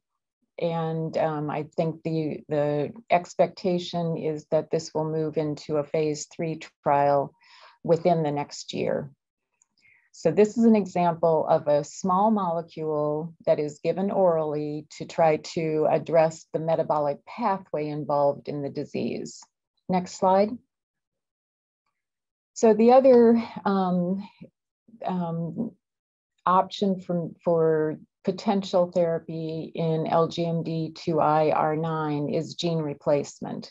Now, Dr. Johnson is going to talk at length about gene replacement, so I won't dwell on this too much, but I will give a little bit of information here. So gene replacement, The gene is generally packaged inside a modified virus. It's given as an IV infusion, and with our current state of knowledge and management, it can only be given once. And there are a number of companies that are exploring gene replacement into IR9, and we believe that there's a good likelihood that at least one of those will be moving into early phase human clinical trials within the next year. I do want to note that gene replacement seems straightforward. Gene missing, put it in a virus, put it back in the cells. There is only one genetic disease with FDA-approved gene replacement for systemic delivery so far, and that's for children with spinal muscular atrophy, a different kind of disease under age 2. So it's obviously not quite as straightforward as we think, and Dr. Johnson will cover that in more detail. Next slide. There are a couple of considerations I wanted to mention with regard to gene replacement for FKRP-related muscular dystrophy. One, it has to do with dosage. So we know that there are human diseases in which you can have, if you have too much of a gene or a protein, you have a disease, and if you have too little, you have a disease. And so with any gene therapy, you wonder, if I give too much of a gene, am I going to cause a problem? And there is some limited mouse evidence that suggests that perhaps too much FKRP could be harmful. So it's something that in developing studies, we need to think about whether or not there's a potential for causing harm. And then FKRP-related muscular dystrophy is one of the disorders that does involve the heart. So we always wonder whether the heart is targeted by the gene therapy or any other treatment. And again, Dr. Johnson will cover those things in more detail. Next slide. There are other approaches to therapy that are being explored in animal or cell models. These are very preclinical, but just to let people know that there are other approaches besides the ones that I've mentioned. So there are other small molecules or drugs that have been developed for other purposes that are under study.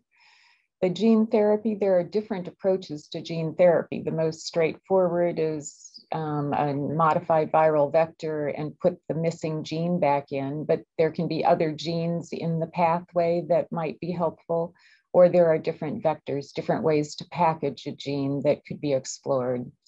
And finally, there's still some work going on in cell-based therapies where you infuse a cell into humans or inject a cell into humans to try to improve the disease process. These are approaches that are currently in, as I said, very early stages. They may or may not ever move to a trial, but it's important to know that there are other things being explored. Next slide. So to sort of summarize FKRP-related therapy development, we've had some studies that have ended without leading to a treatment, and that's true in every disease. We always have studies that don't lead to a treatment. But with every study that people participate in, we learn something more about the disease. We learn something more about how to design a trial. So the scientific community learns something from every trial, even if it doesn't lead to a treatment. And it does help advance the knowledge that allows us to develop a treatment that does work. So again, when you enter a trial, understand that it may or may not lead to a treatment, but that you are benefiting the scientific community and you are leading to better treatments for your disease, even if the specific trial doesn't succeed in generating an FDA-approved treatment. In FKRP-related LGMD, there are some approaches that are close to phase 3 clinical trials. And there are other potential treatments that are under development. So it is really exciting to have a pipeline. So to have things at different stages of development and know that we're making progress. And because this is a large community, I wanted to make sure that people recognize that progress in any one form of LGMD can honestly benefit the whole community. The people who fund studies see that we can make progress in this group of diseases, and that's important for the whole community. So I think I'll end with that, and thank you for your attention, and I look forward to the panel discussion. Thank you, Dr. Mathews. Our final speaker is Dr. Nicholas Johnson. Dr. Johnson is a neurologist at Virginia Commonwealth University. He's an associate professor and division chief of neuromuscular and vice chair of research in the Department of Neurology. Thanks, Jen. And I'm excited to be a part of this panel today. Thanks again to the Speak Foundation for organizing everything. So you've heard a little bit from Dr. Kang about kind of research over one, how to participate, from Dr. Mozaffar about a number of the ongoing natural history studies that provide the foundation. And then from Dr. Mathews about speaking about, where LGMD R9 is, because it's got a diversity of treatment options. I'm going to take the last little bit of our time here to talk about gene therapies and limb-girdle muscular dystrophy, which is really the frontier of therapeutic development across the limb-girdle muscular dystrophies. We can go to the next slide. So these are my disclosures. I've received research funding from the NIH, FDA, CDC, a number of patient foundations, pharmaceutical companies, and I provided consultation or advice to a number of different pharmaceutical companies and receive royalties from patient-reported outcomes. Go to the next slide. So what is gene therapy?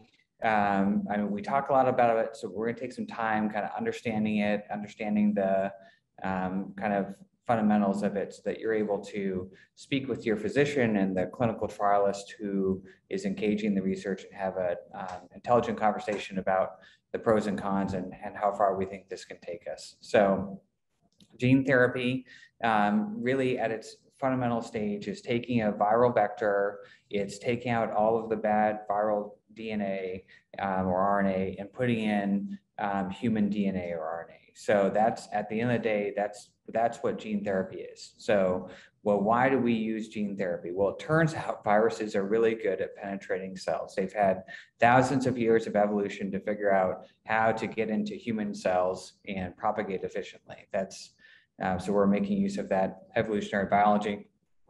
And they can really package almost any DNA or RNA.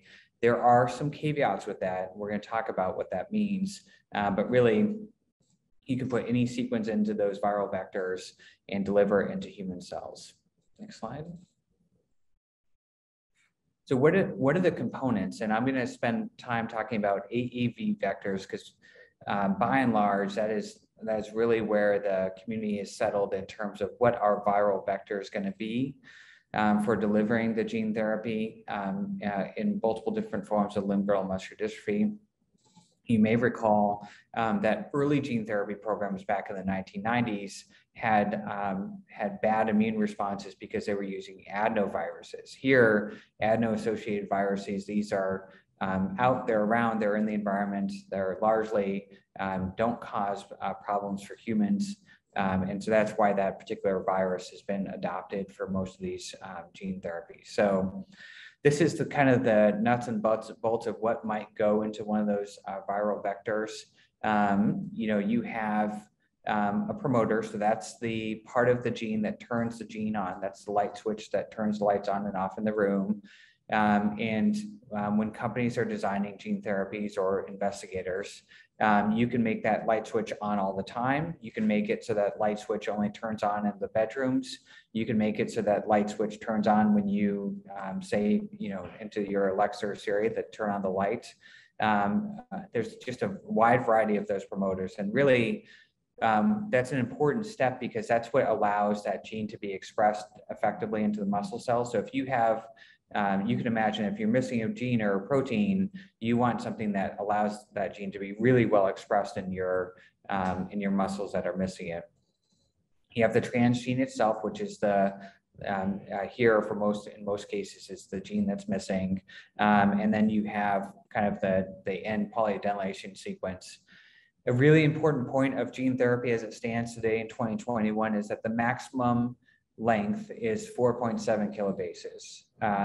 So for those of you who are old enough to remember burning CDs or DVDs from your computer or even on a flash drive, you know, there's only so much that you can fit onto that. And so that's going to be an important thing. I'm going to come back to that maximum length when we talk about various different forms of limb-girdle and how people are thinking about it. We can go to the next slide. So then the other piece that you need to think about, or the investigators thought about, the clinical trialists and physicians thought about, and you should know, is this viral vector. So Dr. Mathews spoke about this as well, that many gene therapies, you know, for limb-girdle muscular dystrophy, you want a AAV vector that can get into the muscle. And so this is a list of naturally occurring AAV vectors. And many development programs in limb-girdle muscular dystrophy have used either AAV9 or AAV8 or even AAV7. And you know, you can see if you look at what target organs they go to, that the reason why you're choosing that as opposed to say AAV2 is because you want a virus that goes to the muscle. That's an important thing. You may want a virus that goes to the heart, like in LGMDR9. So AAV9 might be more preferential than say AAV7, for example. But one real important caveat here is that you'll notice that every single one of those naturally occurring vectors that goes to the muscle also goes to the liver. Liver is not an affected organ in the limb-girdle muscular dystrophies. And the more virus that you accumulate in the liver, as we've learned from spinal muscular atrophy, the more toxicity, the more somebody can have side effects or problems from getting the virus. And so the real balance in designing these clinical trials is to make sure that you give enough of the virus to get the gene to the muscle, but not so much that you cause problems in the liver. And that's an area of intense research right now. There's a lot of active development in that. And while I'm not talking about it today, these are naturally occurring viruses. The synthetic viruses that people are designing to fix that problem in a lot of ways. They're designed to get more virus into the muscle at a lower virus level and less into the liver. So at the end of the day, that's going to be an important discussion point. When you hear people talk about clinical trials that are coming, you may hear people talk about this viral vector issue. Next slide. We talked a little bit about the promoter. I'm not going to spend a lot of time about it, but you should just know that, you know, when you're getting a gene replacement therapy, people are thinking about a promoter that is turned on in the muscle, that it gets to highly expressed genes, and it's really the main driver of gene expression. So, you know, the efficacy of the gene therapy depends on the ability of the virus to deliver the gene to the muscle and how well that promoter turns that gene on. So at the end of the day, those are really kind of two important levers we have to making for more effective gene therapy. Next slide. All right, so you know, here we talk about the types of carvers. So as it stands right now, it tends to be capped at 4.7 kilobases of exogenous DNA. And this is a big deal in limb-girdle. I think for smaller genes like the sarcoglycans, it's not a problem. You can fit the entire gene in there. Even for FKRP, you can fit the entire gene in there. For genes like dysferlin, for example, that by itself is too big of a gene to fit alone in one virus. And so one thing you can do, which is shown on the figure here, is to give half the gene in one virus and give the other half, the back half of the gene, in another virus. And if you put the right kind of coding sequences on it and you give both viruses at the same time, when they're in the cells, they can come into the, they can combine to rejoin and create a sufficient length of the dysferlin protein or gene, for example. So that's that dual vector approach. Other approaches like in Duchenne muscular dystrophy is to trim the sequence down into the minimal important length. So it's like a microdystrophin, which has been tried, like I said, in Duchenne muscular dystrophy. For some of our limb-girdle muscular dystrophies, like those affected by titinopathies, for example, this would require multiple viruses at the same time. So I think some of those larger genes, this is going to be an issue we're going to have to encounter. We're going to have to figure out a way to get beyond that. And so if you're thinking about the genes that are first up in terms of gene replacement therapies, those are one of the reasons for why that might be is because they involve a gene mutation that is in a smaller gene. And so it's easier to deliver that. And so I think, when you're, like I said, when you're speaking to the investigators or the companies or the clinician in front of you, that's a real consideration depending on what form of limb-girdle muscular dystrophy you have. Next slide. We talked about a little bit some of the other kind of limitations of gene therapy. Liver tropism, so the fact that these gene therapies go to liver may lower the amount of gene replacement that you're able to receive. It may have issues with the overall weight of a person and the ability to give the right amount of gene replacement.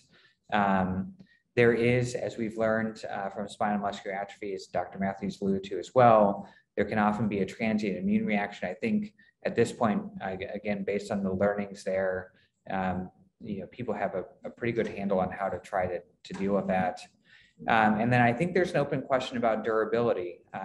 As it stands, like I said, in 2021, the idea is that you can really only give one of these gene therapies once because you do generate an immune reaction following that viral delivery. And the idea is that that gene continues to exist in the muscle cells and it continues to produce a missing protein.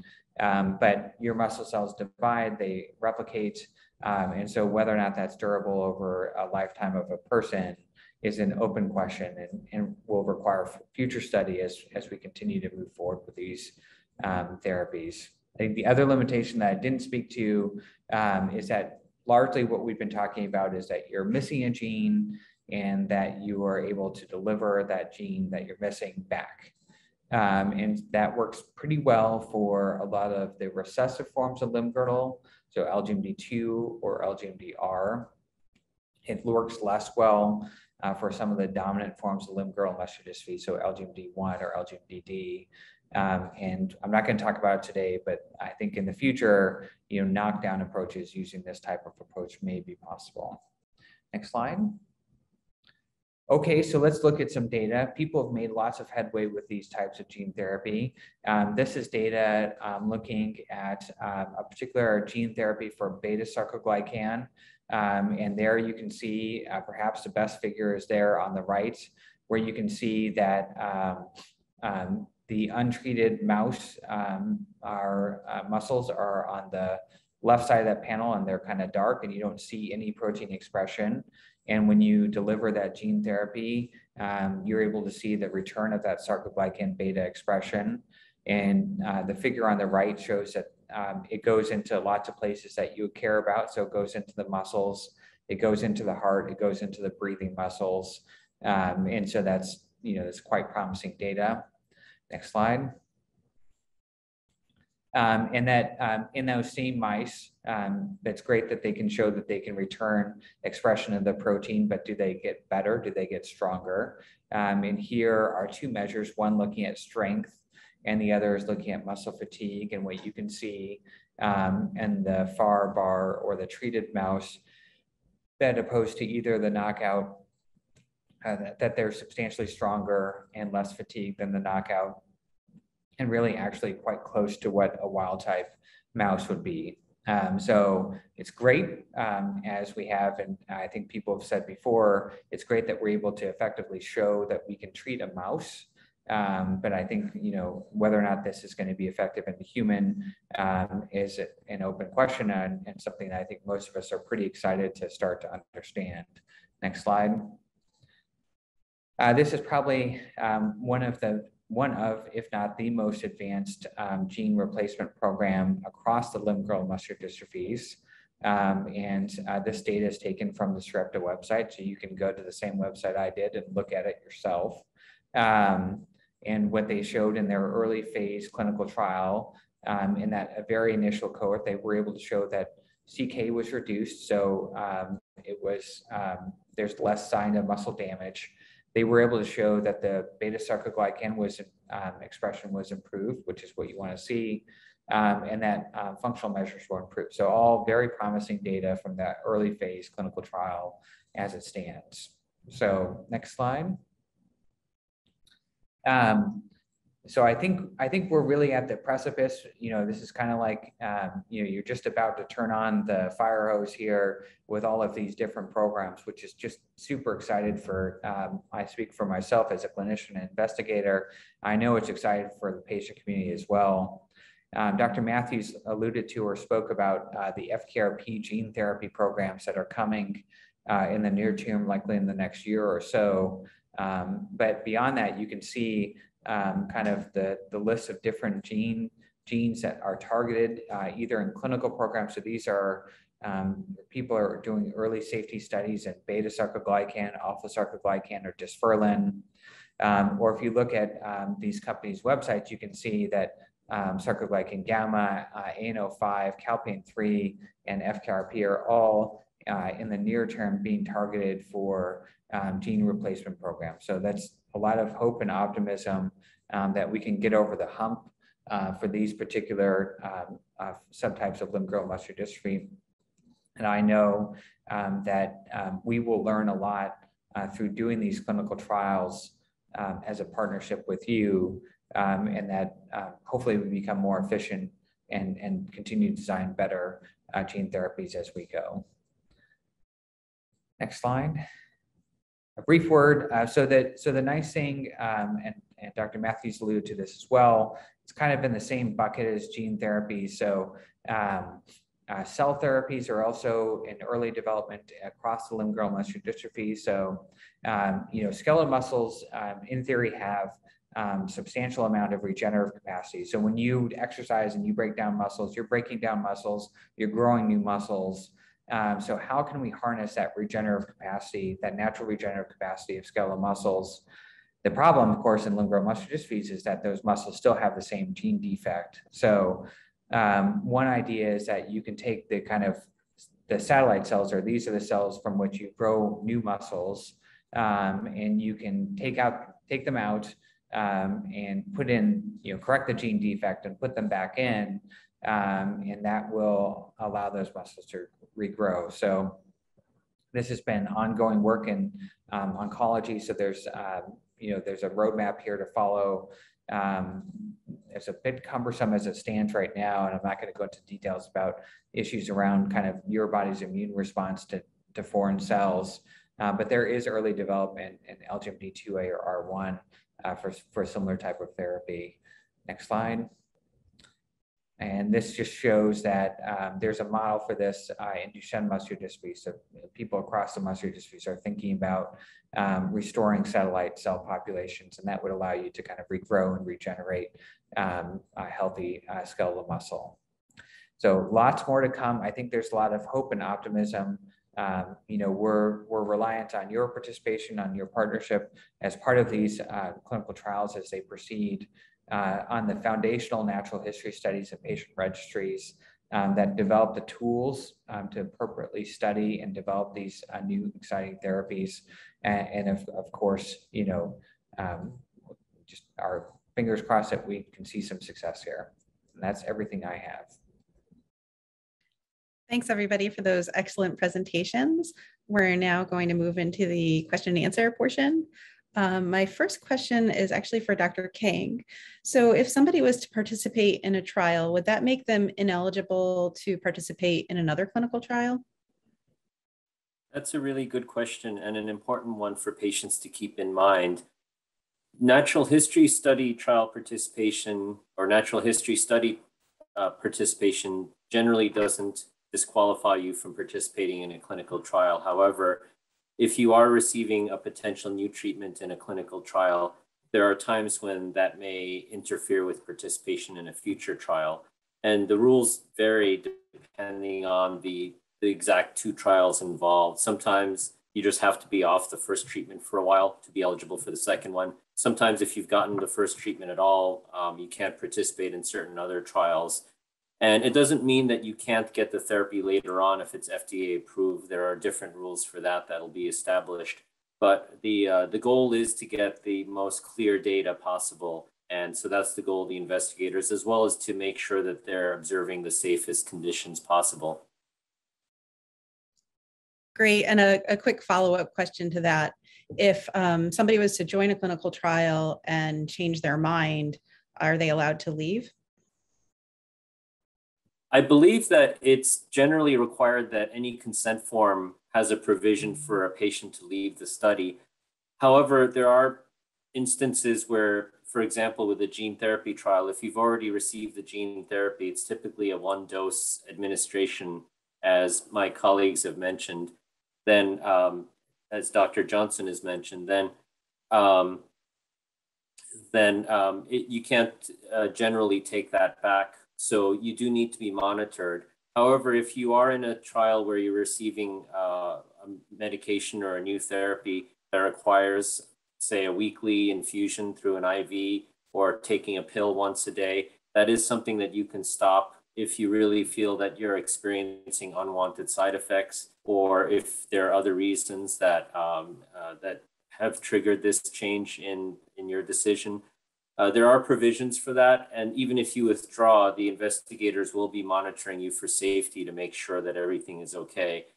It does cause some problems in terms of data analysis and interpretation of the trial when patients withdraw, especially if a lot of them do.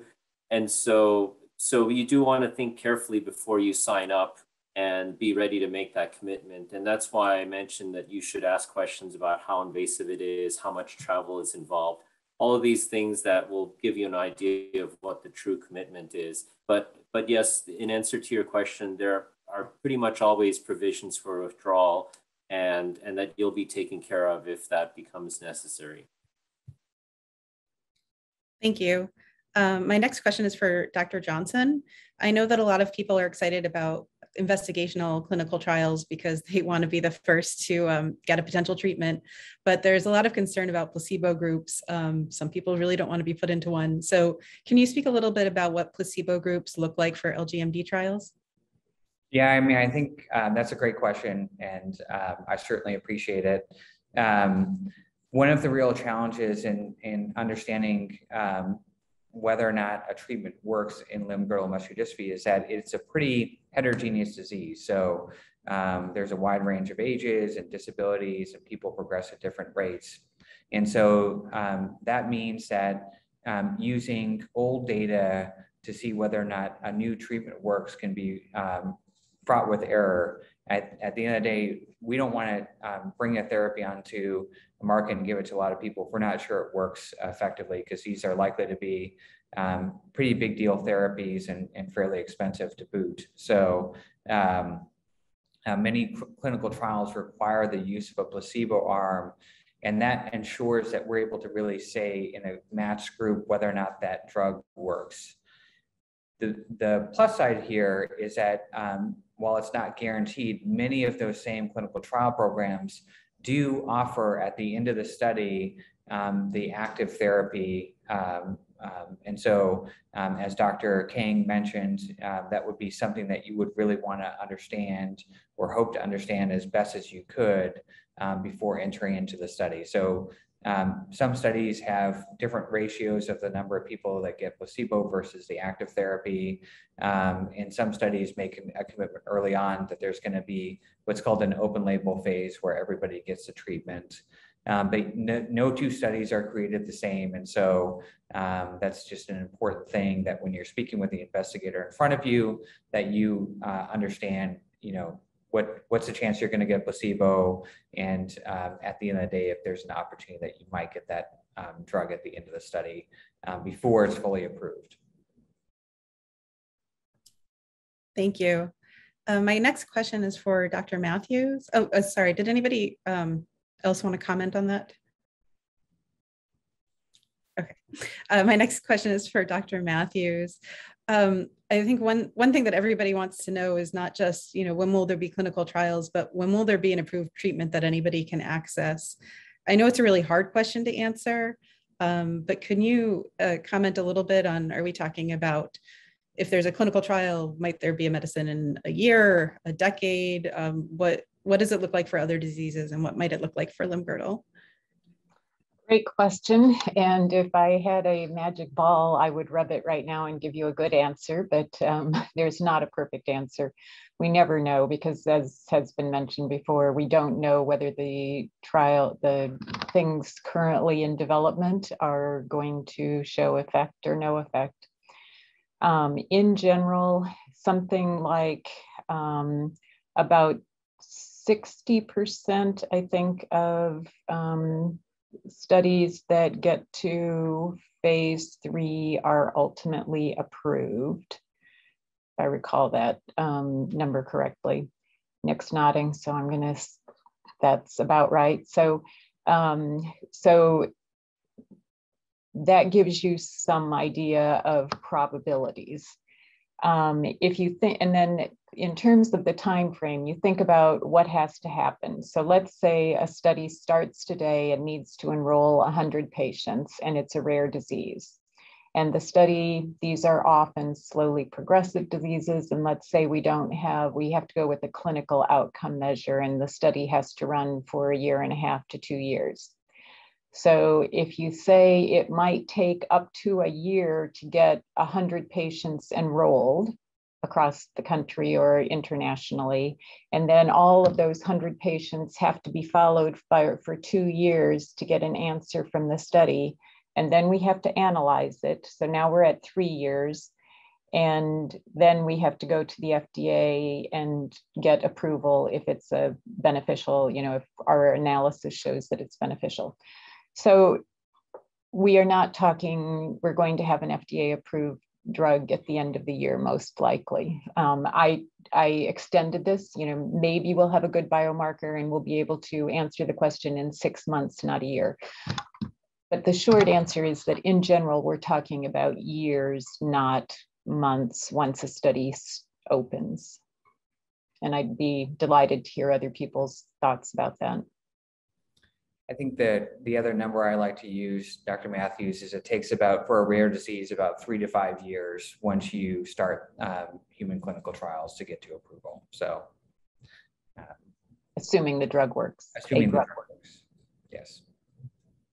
Could I just make one other comment about clinical trials in general? I'm going to add one thing to the things that Dr. Kang mentioned that you should ask about, and that is what kind of financial support is there?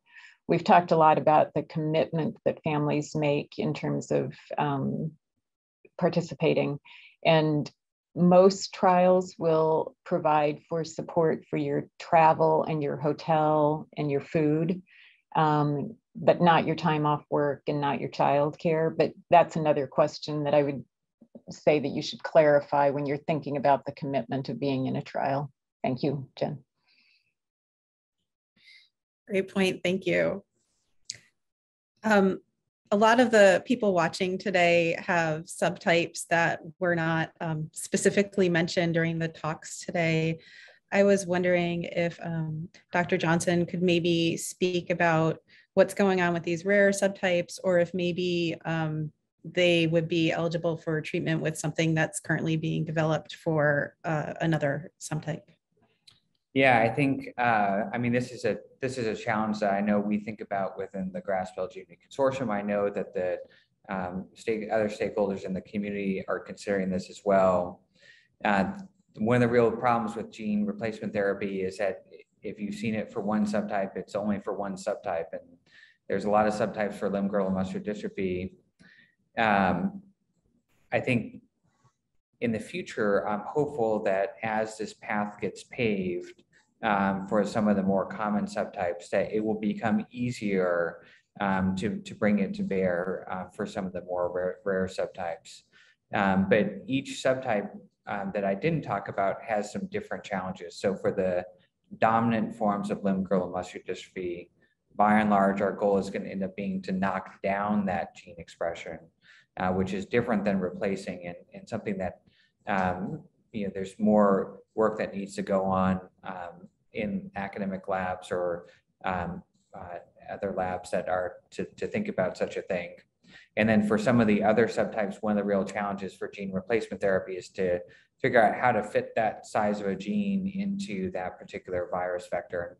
And I think that's work that, again, needs to happen at the same time. So, and I think there's a lot of hope. I didn't put in my talk, but I know somebody out there would ask a question about it, so I'll say it anyways, about CRISPR therapy, where you're able to more precisely deal with a specific mutation. And there, I think there's still several years worth of work that needs to happen to really understand the safety of that type of approach. So I think, that we should all take heart in the progress that's being made in the subtypes that we talked about today, because those lessons will 100% apply to the subtypes that weren't talked about. But for those other ones, I think we need to work to make those therapies more effective and easier to deliver. Thank you, Dr. Johnson. Does anybody else want to comment?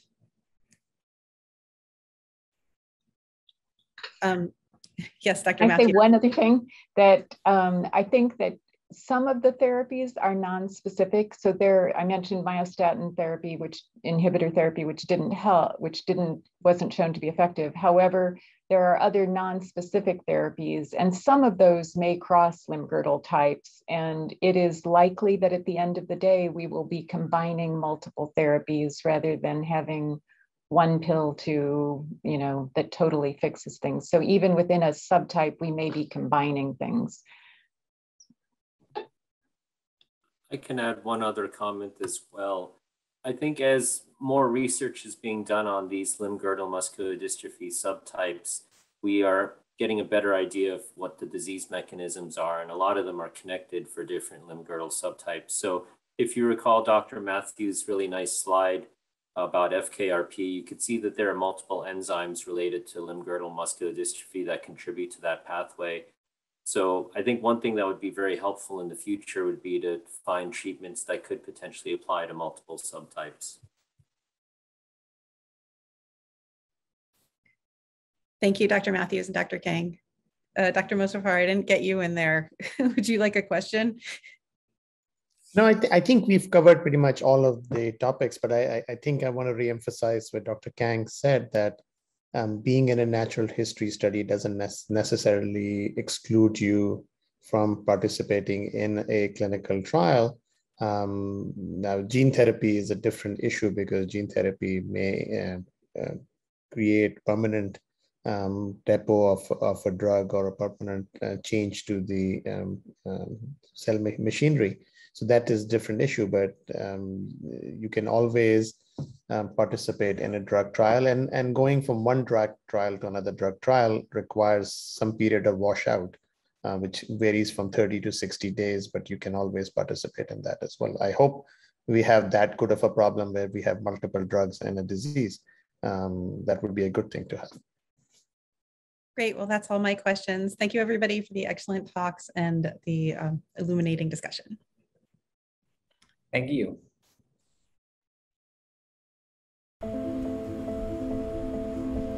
When somebody has a devastating disease, it affects not only the family structure, but it really affects the community at large. Disease doesn't just affect the patient, but it affects a much wider spectrum of people. S-Bio is an AAV gene therapy company. We provide treatments for devastating disease. Often these diseases have no viable treatment option. We have worked on Duchenne's muscular dystrophy, Pompe, hemophilia, heart failure, and Parkinson's disease. S-Bio was started when I gave a course at University of North Carolina. The course was teaching professors how to start spin-out companies, and in the audience was Dr. Richard Jude Samolsky. And he had a lot of intellectual property at the university. So he came up to me and he said, I need help, but I can't pay you. And there's a lot of skepticism about this technology. But if and when we make it work, we'll change the world. Gene therapy is a very simple concept. Now the question is, how do you get the gene into the body? We use an adeno-associated virus, or AAV, as a carrier to get into the body. So what we do is we take out the wild type DNA of the AAV, and so now it's just a protein shell, And in that, we can put our therapeutic payload. And for most diseases, that means a one-time treatment option for patients.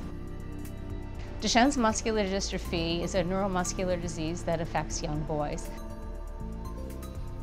These little boys lose the ability to walk, usually in their early teens. Often they die by the time they're in their 30s. Today, our drug is being advanced by Pfizer into pivotal clinical trials, and we've seen the results of little boys who were treated who can barely walk 4 steps and are now in swimming lessons and Little League baseball. It took us a long time before we got our first round of financing. Today, the company is over 350 professionals operating in 5 different countries. We have 3 different drugs in the clinic, and we expect that we'll have a very strong pipeline with many more therapeutics advancing into the clinic in the very near term. I carried a note for a long time from a little boy who I met who had Duchenne's muscular dystrophy. And so he wrote me a note saying, I doubt you're going to be able to have a therapeutic in time for me, but I'm going to look down from heaven and I'm going to be looking out for you, and you'll have a therapeutic someday for other boys. That note was really like the thing that kept me motivated. You know, we thought, and we were right, that we had the potential to treat these diseases. We just needed the opportunity to prove that we could do it. What I like most about being an entrepreneur is every day there's a world full of possibilities. You know, pick a disease, we'll work on it, and we'll make change. And that's incredible. That's really incredible.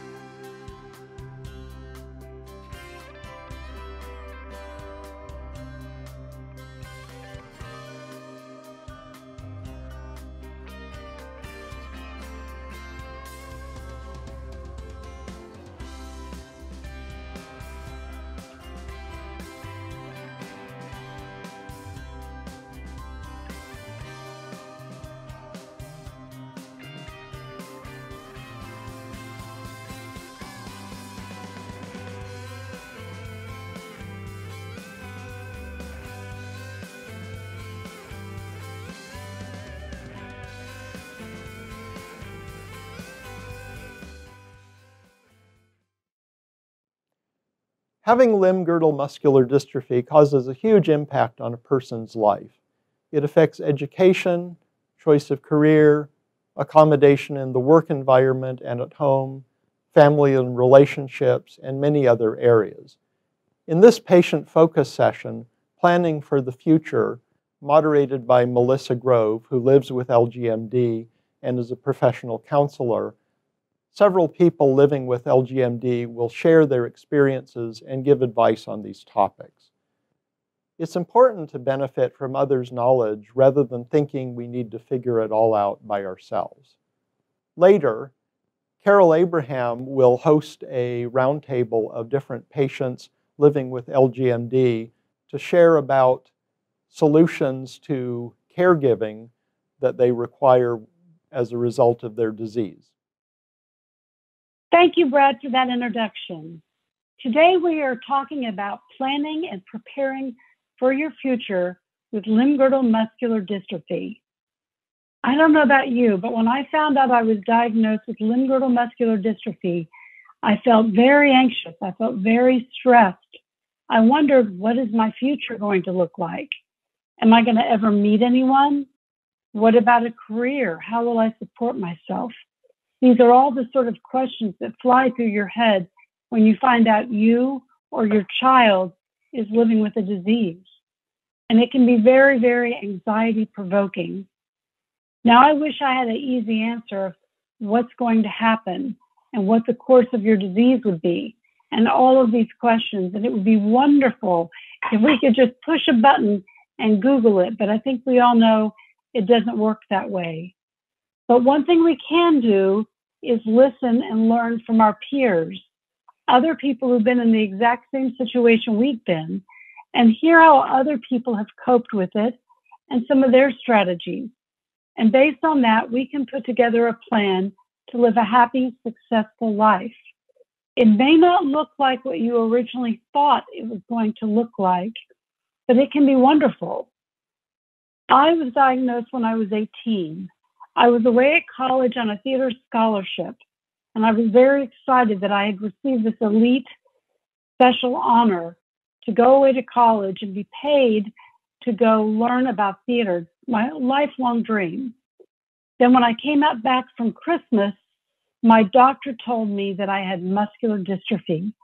And he really didn't know much about it, and he really didn't know what the course would be. And I was very alone. And I didn't even really feel comfortable sharing it with my family because I knew they'd be really upset, and I didn't have the energy to caretake for them while I myself was dealing with it. I thought, well, what am I going to do for my future now? So I started thinking about, well, what do I like about acting? What do I think is interesting? I thought, well, it's about the study of characters. It's about looking at people's motivations. That kind of sounds a lot like being a psychotherapist. And I thought, yeah, I could be a therapist, and that's a job I could do from a wheelchair. So I completely shifted gears and changed my major and moved to Austin, Texas, and got my master's degree as a therapist. And then as I took jobs, I found myself, because I'm bossy, becoming the boss everywhere I went. And so that ended up taking me in a whole nother direction into business management. And now I manage a $2 million nonprofit counseling center with a homeless housing program. Oh, it's huge. There's a lot to it. It's really complicated, but I love it. So it's really funny how life can take us on a completely different direction than what we ever planned. But that being said, we still have to face those questions, and it can be very anxiety provoking. But the enemy of anxiety is action. Action kills anxiety. If you have energy to worry, you have energy to take an action. And you're taking an action today by being on this talk. So I would like to start off by introducing our first speaker, Alexandra. And she's going to be telling you a little bit about her experience and how she coped with it. Great to see you. I'm Alexandra Leijenhorst, and I have 4 kids. My son has LGMD 2D, and my daughter has collagen 6 disorder, which is now considered LGMD R22. Some of you may know me as chair of Stichting Spierkracht, some of you as coordinator of the CAB, but today I'm talking about a subject that I'm always very passionate about, it's education. In this short presentation, I will share you with my experience on 5 different topics, and we will also have a checklist available at the end, so you can work with school at home. Advocating for your child. LGMD does not define your child. Teachers are trained to educate, but they also have a lot to learn from you. They are not trained for kids with severe diseases. And besides your head of the hats you're wearing as parent, driver, caregiver, private PT, nurse, you can also add the head advocate. When my son had his first day at school, his teacher welcomed us and said, "So I don't have to invest much to him?" And I looked at her, and I think I have to thank her that she made it so obvious clear that I had to advocate for my son from the first day on. This also made me ambassador for the Dutch foundation Carefree to School, as all kids and families with severe chronic illness face the same issues. So after the first week, she told me, "Oh, your son is so sweet. When I'm going to read the books in circle time, he completely leans into me." And I told her that it was not sweet, that it was a sign of exhaustion. And at the end of the morning, he couldn't sit straight anymore.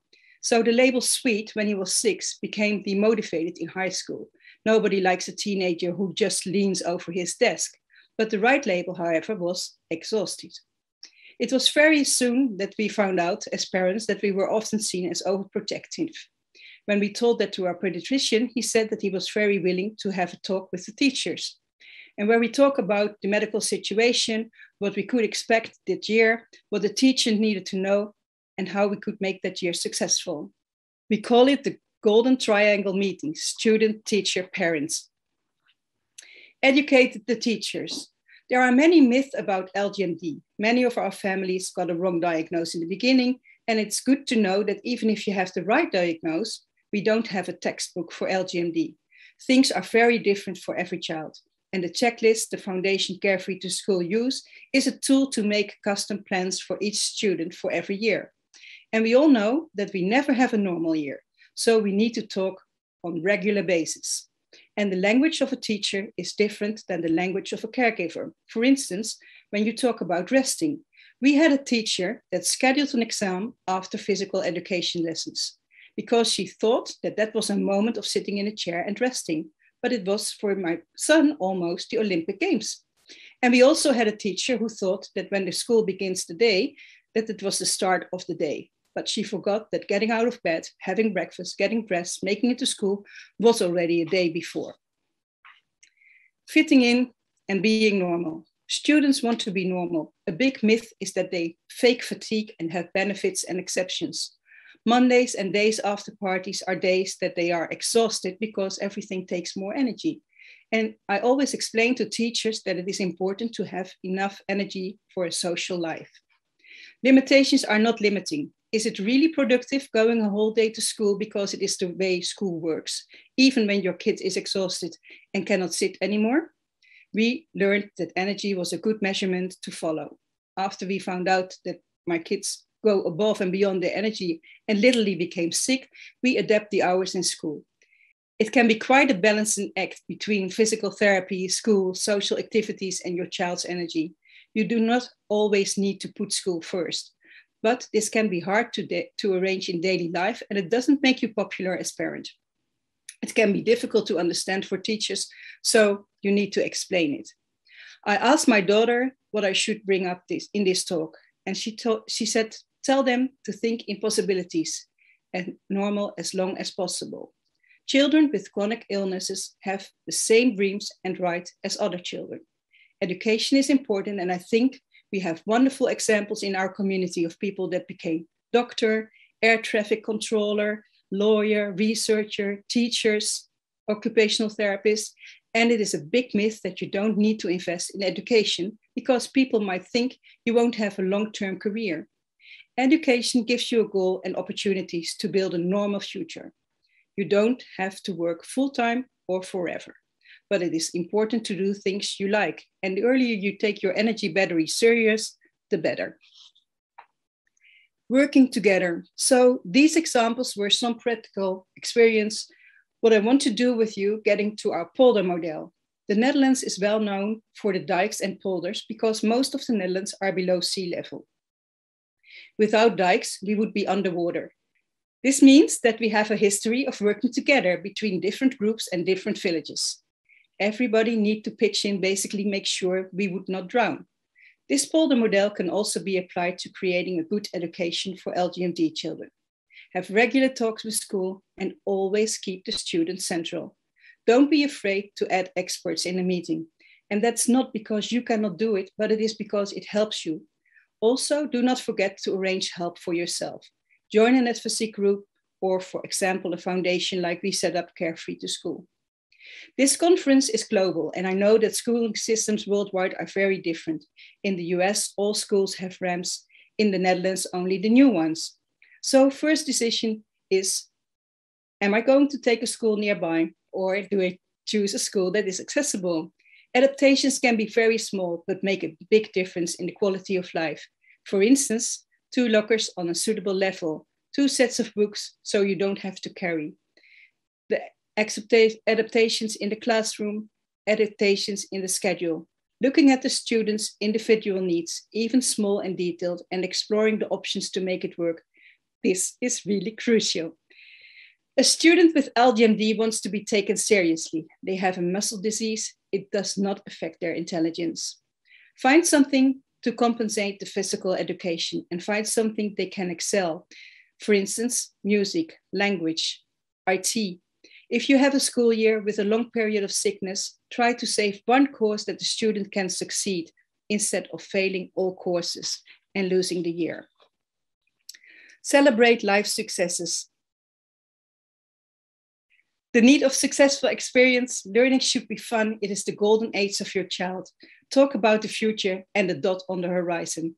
Don't forget that the landscape of LGMD is changing. While researchers are working on gene therapy, make sure that you work on the things you invest in education. My son used to go half days to school, but he graduated this year with merit. Instead of going to university, he decided to take a year in between.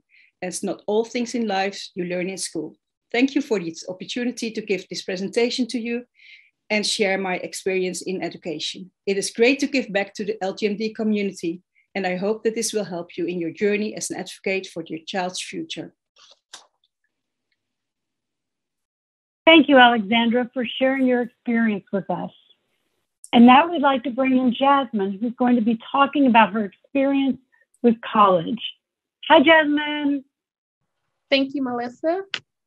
As a student with Limb-Girdle Muscular Dystrophy, subtype 2A, I received a ton of help entering University of Georgia, which is located in Athens, Georgia. Coming in, I was really not sure how I was going to actually navigate through school because I've always done online schooling. And now that I'm stepping more into my major, I actually had to come on campus.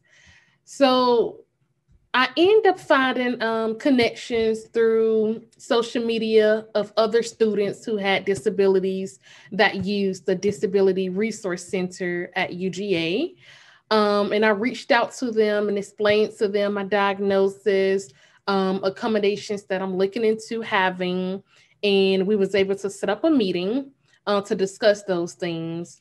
And it turned out to be awesome to the point where once I come to school, like once I drive myself there, someone actually picks me up and they have my schedule and they take me around to all of my classes. And they will actually pick me up once the end of my class is over, and pretty much that is something that they will actually do for me as long as I'm a student at University of Georgia.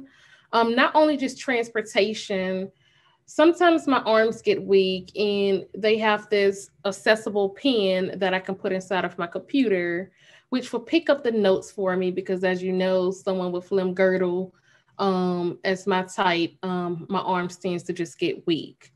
So that was another plus, besides like having a note taker.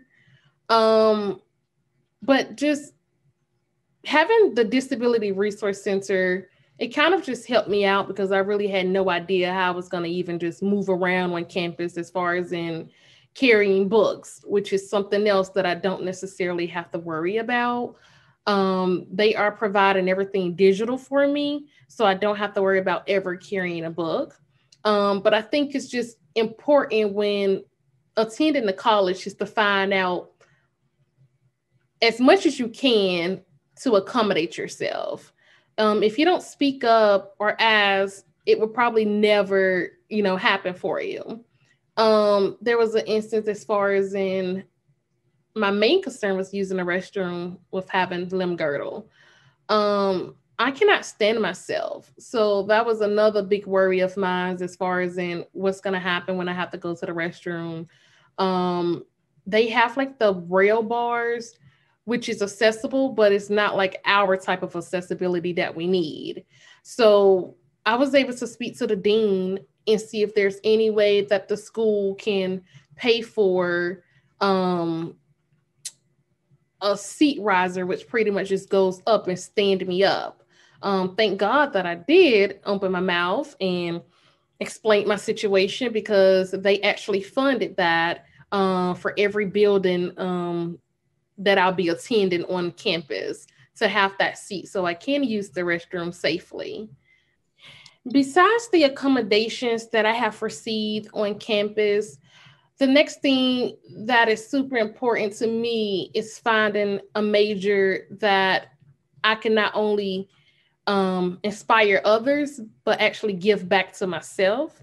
At one point, I started off majoring in education, and I just started thinking about like the whole schedule as far as in waking up in the morning, knowing that sometimes my muscles give me a fight, and just sitting at a desk, grading papers, which is nothing wrong with that. But I just wanted to kind of like find me with muscular dystrophy.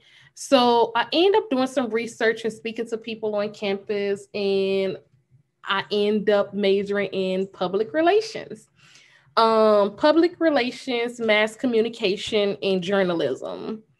And I just had to think back since my diagnosis. I woke up every day hearing my own family and friends telling me I should stay home because school or just the workload would be too much.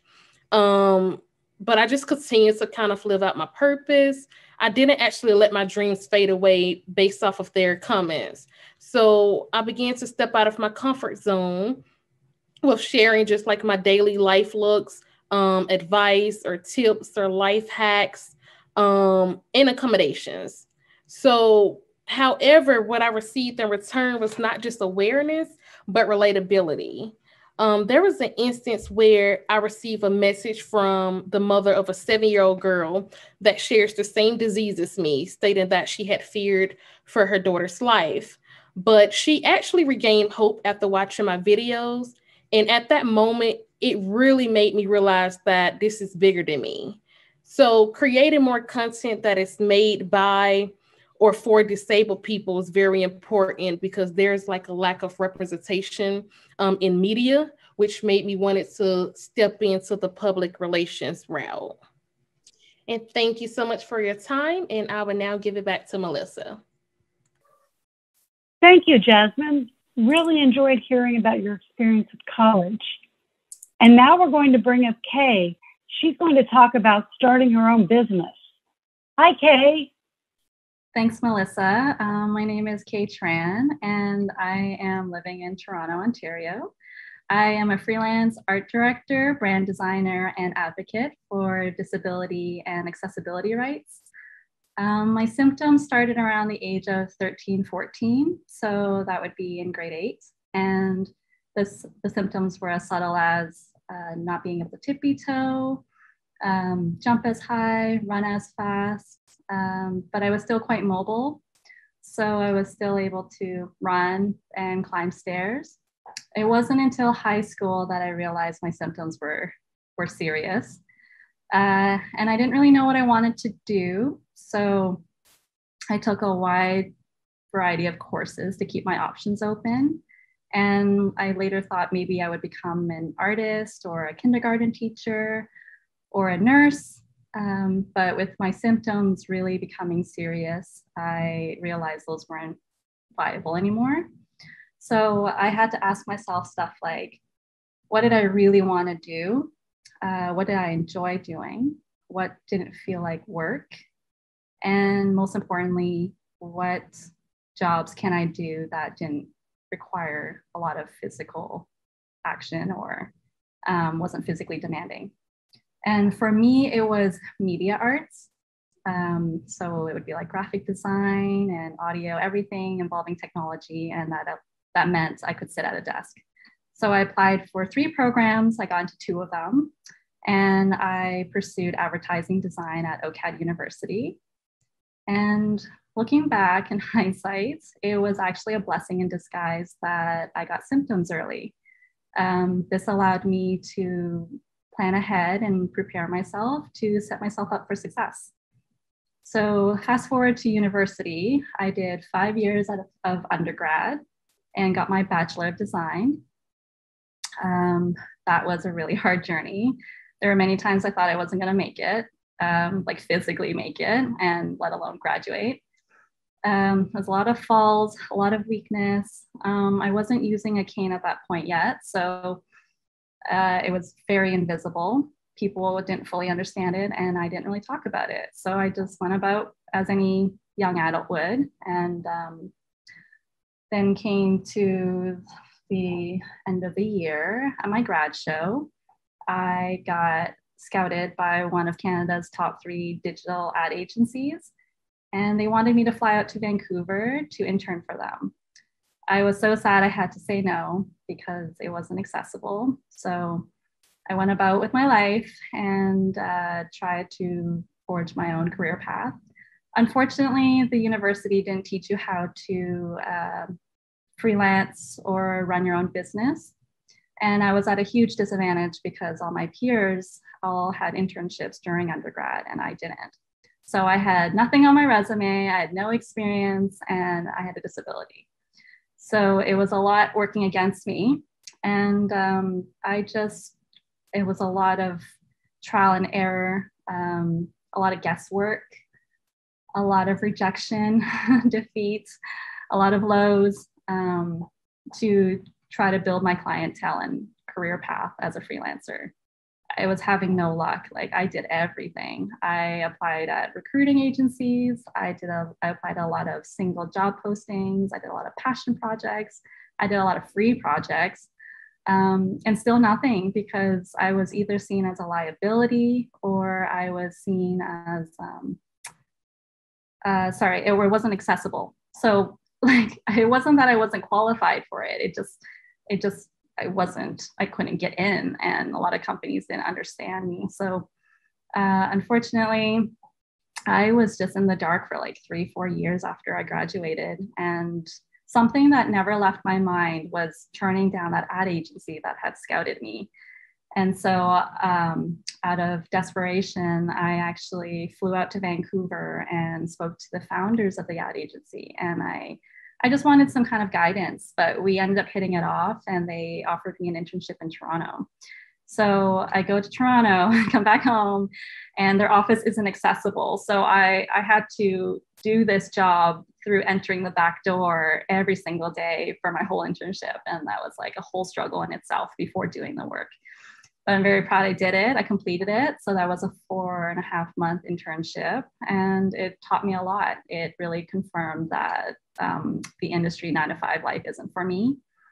And it really showed me that my worth doesn't come from my job title and that I'm way better and more talented than I give myself credit for. So naturally, if you are working alone and if you are, a business owner, you're going to have imposter syndrome, which I even still have till this day. So I left that job and ended up getting a lot of referrals, maybe just one, but it snowballs. It really is a snowball effect. And I still have that till today. So the work I find now is still through application, but it's also word of mouth. So that is your best friend. And so networking and being authentic really helps. So where I'm at today is a very comfortable spot, but I'm not exactly where I want to be. I want to eventually become a consultant or an educator. or a product designer, and I want to marry my skill set of design thinking with my passion for accessibility awareness and advocacy. So I feel very fortunate that the stars have aligned with my skill set and my lived experiences. So I feel like I'm exactly where I'm supposed to be, and I'm so grateful for technology being able to do that. If anyone were to get into it today, it would be a lot easier than what I had to go through to pave my path. Especially with remote working and learning today, anyone can do it. But 2 years ago, 3, 4, 5 years ago, it was not a thing. And I had to fight tooth and nail to try to work from home. So yeah, technology is our best friend. And that's where I'm at. So thanks. Thank you, Kay. That was very interesting. We really enjoyed that. And now I'd like to bring up my friend Josh. He's going to talk about workplace accommodations. Hi, Josh. Thank you, Melissa. Hi, everyone. I'm Josh Thayer. I live in Massachusetts near Boston, and I've been working as a lawyer for 28 years now. I started at a large firm in 1993, and now I work for the Jane Foundation as their general counsel. I've been asked to speak about my decision to pursue a legal career and how I've maneuvered obstacles that have arisen as my LGMD has progressed. The first question really is, do you want to be a lawyer? I suppose for me, it was in my blood. My father was a lawyer, his father was a lawyer, and his father was a lawyer too. I didn't know exactly what my dad did as a child, but I did sense that he found it to be meaningful. And I knew it could be kind of fun, because when I was 10 years old, my brother asked if he could use my walk-in closet as his art studio. I made him sign a lease, which I drafted. So it was quite landlord favorable. For those of you who are interested in being a lawyer, the first point I want to make is that having an LGMD does not change the fundamentals of succeeding in law school and later as a lawyer. You have to be willing to study hard and work long hours. You have to actually enjoy conducting research and reading and writing long, complex documents. Your job is to help people resolve problems and disputes. So it's a lot of responsibility, but it is doable. We can do this as well as anyone else. Having LGMD need not diminish our goals, our ambitions. In fact, in our community, we have PhD researchers, we have physicians, engineers, physicists. We even have a tax accountant from Moscow who is going to present to us in this conference. My overarching advice is twofold. First, pursue your life goals without worrying about your physical disability. Second, at the same time, prepare for adjustments that will help accommodate your life with a progressive disease. So, how did I do this? First, I only applied to law schools that had a good reputation, had an accessible campus and facilities, and also were located in cities with strong legal markets. In the end, I chose Boston College Law School, which was a great fit for me. As an added bonus, most of my family and friends live in Boston, so I knew at the time I'd be relying on them more in the future. While at Boston College, I was like any other motivated law student. I worked hard. I participated in the classroom discussions. I joined a study group. In other words, I didn't let my worries about the future distract me from my goals. But at the same time, I wasn't shy about asking for accommodations. The very first week, I asked for a key to the freight elevator in the library because it was the only building on campus without a general purpose elevator. I also insisted on a parking pass to the staff parking lot, which was behind the main buildings, because the student lot was down a long hill and only accessible by stairs. When it came to choosing a law firm, I took much the same approach that I did for law schools. One of my offers was from a firm in New York City with a number of international offices, including one in Moscow. Now's probably a good time to mention that I'd majored in Russian and Soviet studies as an undergrad and worked for 3 years between college and law school in jobs that entailed speaking Russian and traveling to the Soviet Union. So the lure to live and work as a lawyer in Moscow was enormous. And yet by then, I knew that the challenges of living in New York City and Moscow and traveling back and forth would likely overwhelm me. So instead, I focused on 2 other firms, both of which were in Boston. While they were both well established, one prided itself in being sensitive to the personal needs of its employees and their family lives, while the other was notorious for its reputation of being a sweatshop. That was an easy choice for me. I picked the more friendly firm. I found that life can bring us to the right places for unexpected reasons.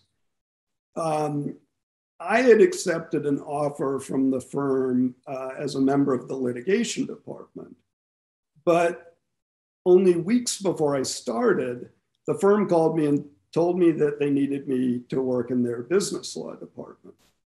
Apparently, people weren't suing each other enough at that point. So I was somewhat devastated initially. I thought I always would be a litigator, which is another term for trial lawyer or barrister.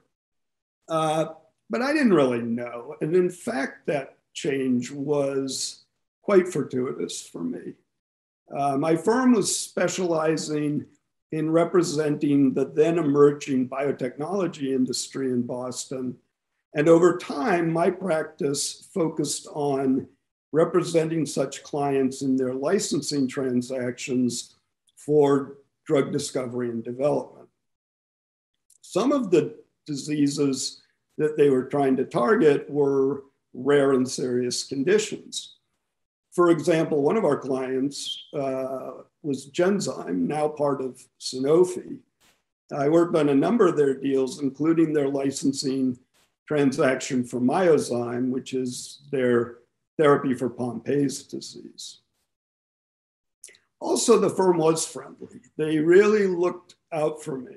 For example, they paid for a reserved parking space in the building's parking garage for me. They always made sure my office was accessible and relatively near the elevators and restrooms. They even installed power door openers for me without any hesitation. So overall, I consider the legal career to be well suited to persons with physical disabilities. While the workload can be substantial, so long as you get your work done, the hours can actually be quite flexible. Also, the benefits are still quite good when it comes to healthcare coverage, insurance options, retirement plans. And because these programs are group policies, you are generally eligible without having to take a medical exam. In my case, I was able to get long-term disability insurance early in my career, which ended up being life-changing. So to wrap up my story so far, by the time I was in my late 40s, I found a full-time practice at a large law firm to be too physically demanding. And so I applied for long-term disability coverage and I transitioned to a part-time work schedule at my firm. After doing that for 6 years, I really made the first major transition in my career, which was I left my firm and I went over to the Jane Foundation. At the Jane Foundation, I'm working for my heroes. I am working for people whose sole mission is literally to cure my specific rare disease. I still marvel at this opportunity. So for anyone who's interested in pursuing a legal career, please don't hesitate to reach out for me. It's definitely something you can manage. Thank you, Josh. I really appreciate you discussing workplace accommodations. That is so important. We have to stand up and get our needs met at work so we can keep living our best life. Well, I hope you've enjoyed listening to these 4 people discuss their lives and all the ways they had planned for the future. Hopefully there's something you can take away from everything they've told you today. But what I want to say to you as a therapist is I hope you dream big. I hope while our disease can be limiting in many ways physically, mentally, we can do anything we want to do. And so I hope that you dream big and make plans so you can accomplish what you want to accomplish. Now, it may not look exactly what you originally thought it would look like, but it can be wonderful. And you can achieve in ways that maybe you never really even occurred to you when you were thinking about this before. Even if all you can do physically is reach out to someone and connect to them and make their day special, that is something very important in this world. So just as a quick primer, start by thinking big. Really think about what would bring me happiness, what would bring me joy, what would bring me satisfaction. Once you've done that, think, well, what steps would I need to take to accomplish that?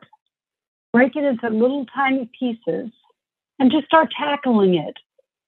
You may not know exactly what you want to do or where you want to go, and you can get very paralyzed with perfection. But instead, what I want you to do is like you're doggy paddling out in the middle of a lake and you're looking all around you. Just pick a place on the shoreline that looks good and swim toward it. As you get closer, you may find, well, wait, that actually looks better. But always be moving forward. Always be moving forward. Now, this is a metaphor. I'm not recommending any of you go out in the middle of the lake and doggy paddle. I know if I did that, it would go very badly. But you get the metaphor. Set a goal and just start moving toward it. Because we always need to be growing, no matter where we're at. And I know at times things can be very difficult. So what I want you to do is to make sure you know you're not alone. There are many people out there to support you at all times. I encourage you to join the Facebook groups for Limb-Girdle Muscular Dystrophy.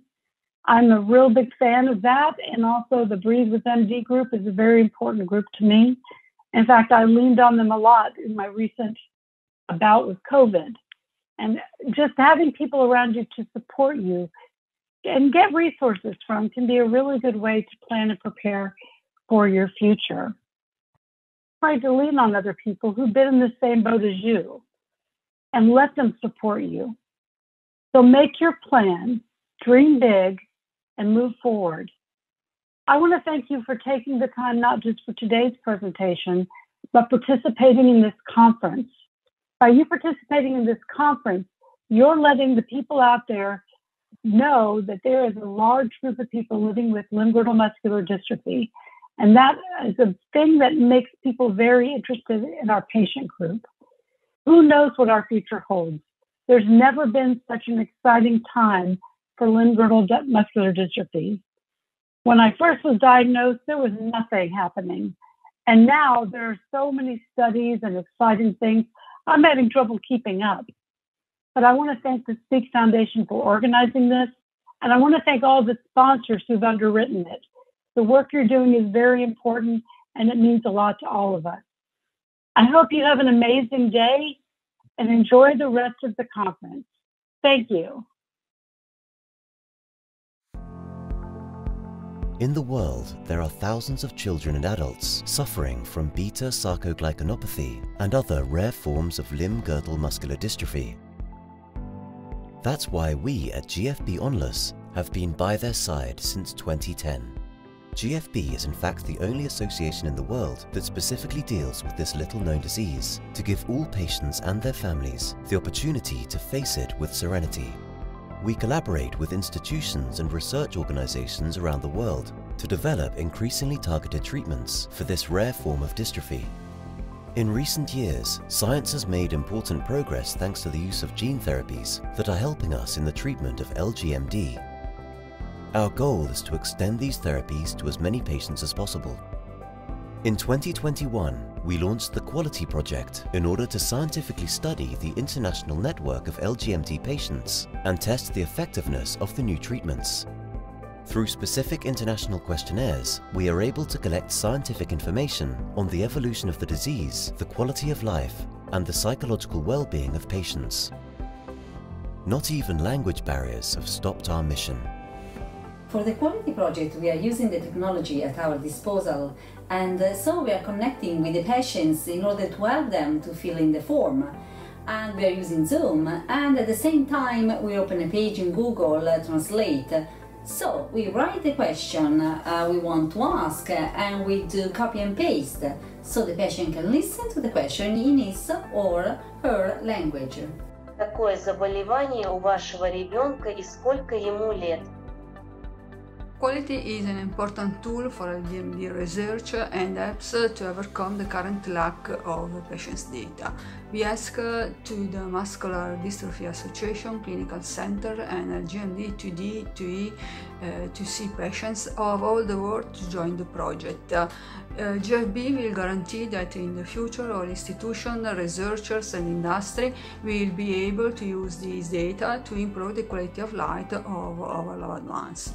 To join the Quality Project, just write an email request to info@beta-sarcoglycanopatia.it. Limb-girdle muscular dystrophy affects everyone in the same way. There are no differences among the different countries, cultures, or languages. Together, we are stronger.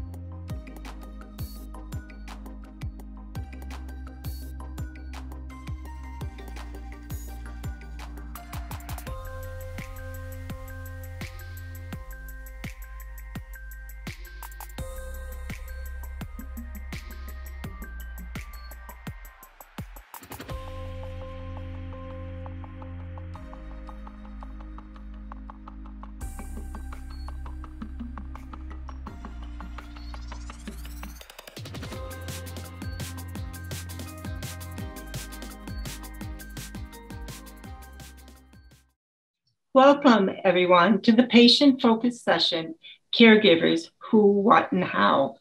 As muscle weakness progresses, many individuals find that they may need assistance with routine activities throughout their day, such as bathing and dressing, as well as other household activities, such as cooking and cleaning. Whether referred to as a caregiver, personal care worker, attendant, home health aide, or any other title, these people play a vital role in the lives of individuals with LGMD, at home, at work, or even when traveling. In this session, we have a patient panel that will share their personal experience that they've had with caregivers. I would like to introduce Mark Barnett. Hello, everybody. My name is Mark, and I'm 60. And I've been using a caregiver service for about 4 years now, and it's really changed my life. It all began when I started having trouble getting out of bed. That really started worrying me because I'm home alone all day from 7 till 5. And the day finally came, I couldn't get out of bed one morning, and I thought something has to change. For a short while, I used a family friend that kind of became not so dependable. And I decided I better talk to some of my LGMD friends. And I got a few recommendations for a great agency. I called them out. They evaluated my house, my situation. And a few days later, they started, and it's turned my whole life around. I know someone's going to show up every morning to help me get out of bed and get me dressed and get my breakfast and make sure I'm set for the day before they leave. And I've never looked back. I've got no regrets. It's been a great experience. Also on our panel, we have Annie Brestow. Hi, I'm Ann. My experience with caregivers started in the late 90s. My husband had emergency surgery and from that point was unable to lift me or to do anything for a while as he recovered. So I had a bit of a panic because I needed assistance getting out of bed and getting up and ready for work. At the time I was working. So my mom and I frantically went through the phone book back when there were phone books. And we found an agency to come out and start that. So that was the start of it. And ever since then, I've still used caregivers, even though my husband can help, to give him a bit of a break. Annie, what type of assistance do they provide? They get me out of bed. Well, back then, it started with getting me out of bed and getting me dressed and off to work. But now it's similar, except I'm not working, but they get me up and out of bed. And then I've added things over the years and my abilities have changed. So they do more work for me, more personal care. And as there's time, we add things like some of them assist with my dogs or help with cooking or cleaning or laundry, those types of things. Joining us from the UK, we have Andrew Robertson. Hi, I'm Andrew. I'm 40 years old and I'm from Canterbury in the UK. Started using caregivers in 2013, exactly 1 week before the birth of my son. And as many of you will probably have kind of fallen into that kind of situation where your partner is your caregiver, that they're helping you throughout the day. And as your condition progresses, like mine did, it then gets to the point where you need a bit more help, but you don't know. And it's very difficult because my wife didn't want to say we need some more help around the house. And I was very shy about asking because what would that mean? Other people coming into the house changes the whole dynamic of things. But a heavily pregnant woman helping me into bed she still helped me into bed the night before she gave birth. And then that morning, her waters broke, and she said, right, well, I'll just get you up, and then we'll go to the hospital. I said, no, we need to call the caregiver. You're in labour. This isn't something that you should be doing anymore. So our hand was kind of forced, I suppose. And we've used caregivers what would be now 9 years, and we've had ups and downs, good times, bad times. We've used volunteer carers, we've had family members, we've had agency, and we've had long-term carers.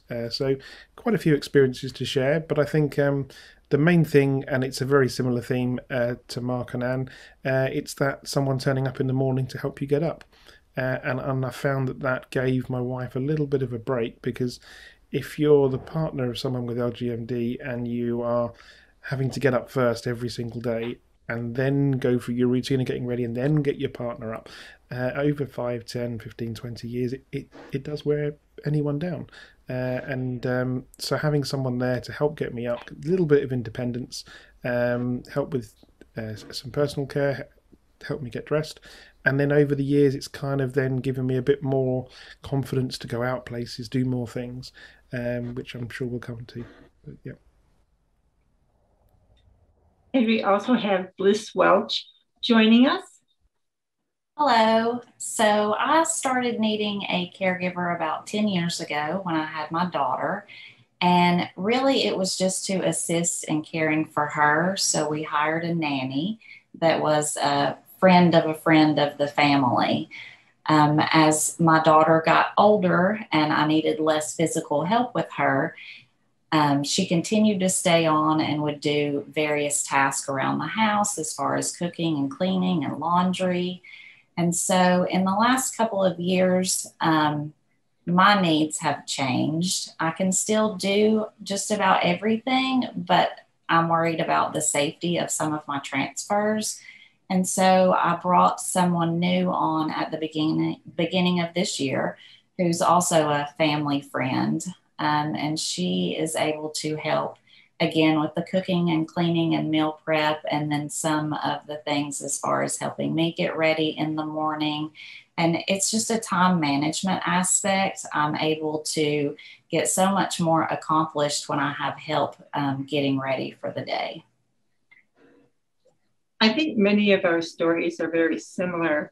I know for me, my husband has been my primary caregiver, but once I was no longer working and I was home full time, the situation similar to Mark is, what do? I'm home all day.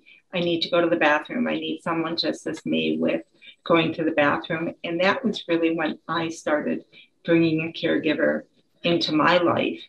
And it really was something I was hesitant to do at first. But once I brought a caregiver in, I realized that I could take some of the pressure off of my husband.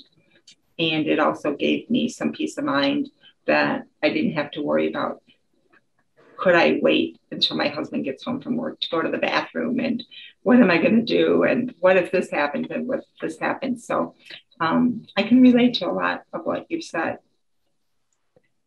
One of the things that we often hear when discussing caregivers is that we use them for some of our most personal of activities, such as bathing and toileting.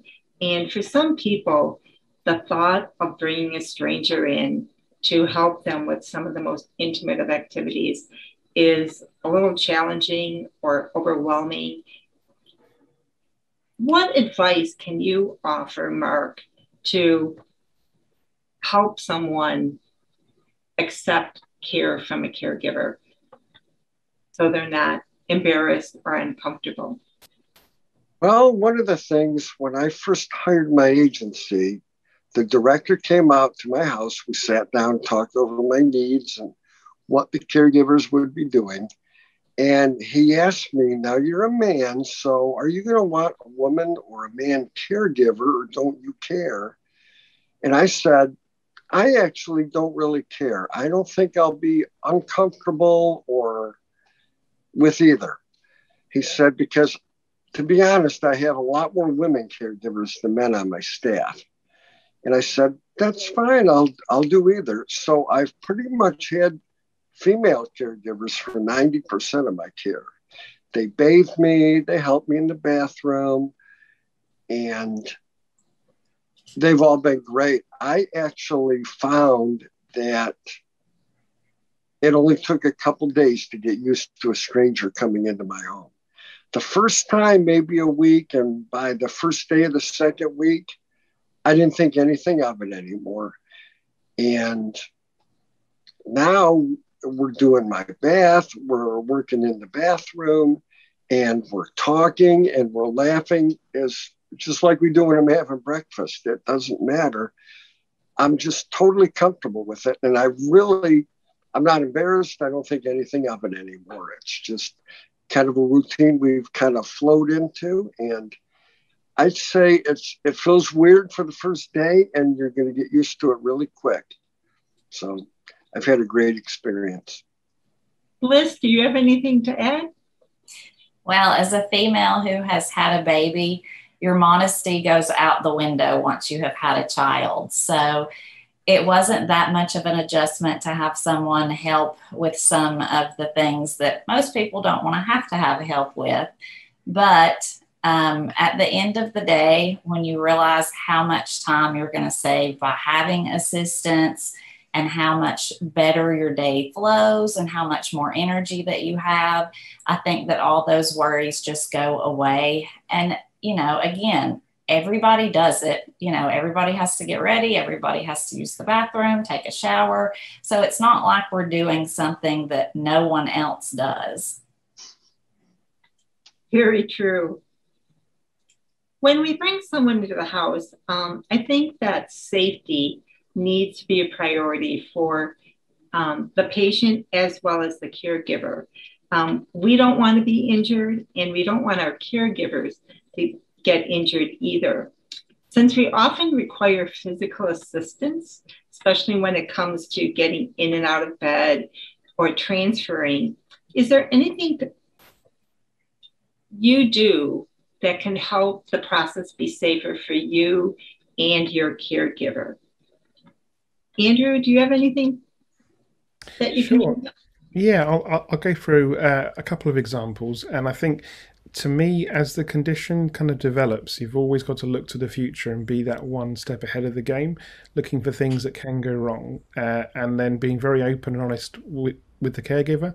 So I used to do a type of half stand where somebody would support me from behind. I would throw myself, and then they would lift me into this position. I'd lock my legs, I'd be completely bent over, and then they could quickly pull the trousers up or the pants up and down, and then transfer onto a commode or between wheelchair.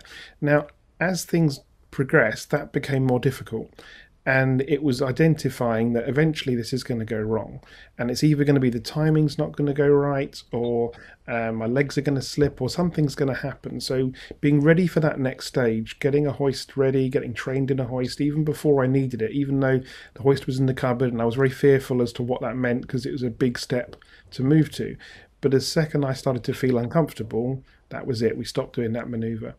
At the moment, my arms are very weak, and as I'm sat up from the bed, the caregiver would lift me by the arm into a sitting up position.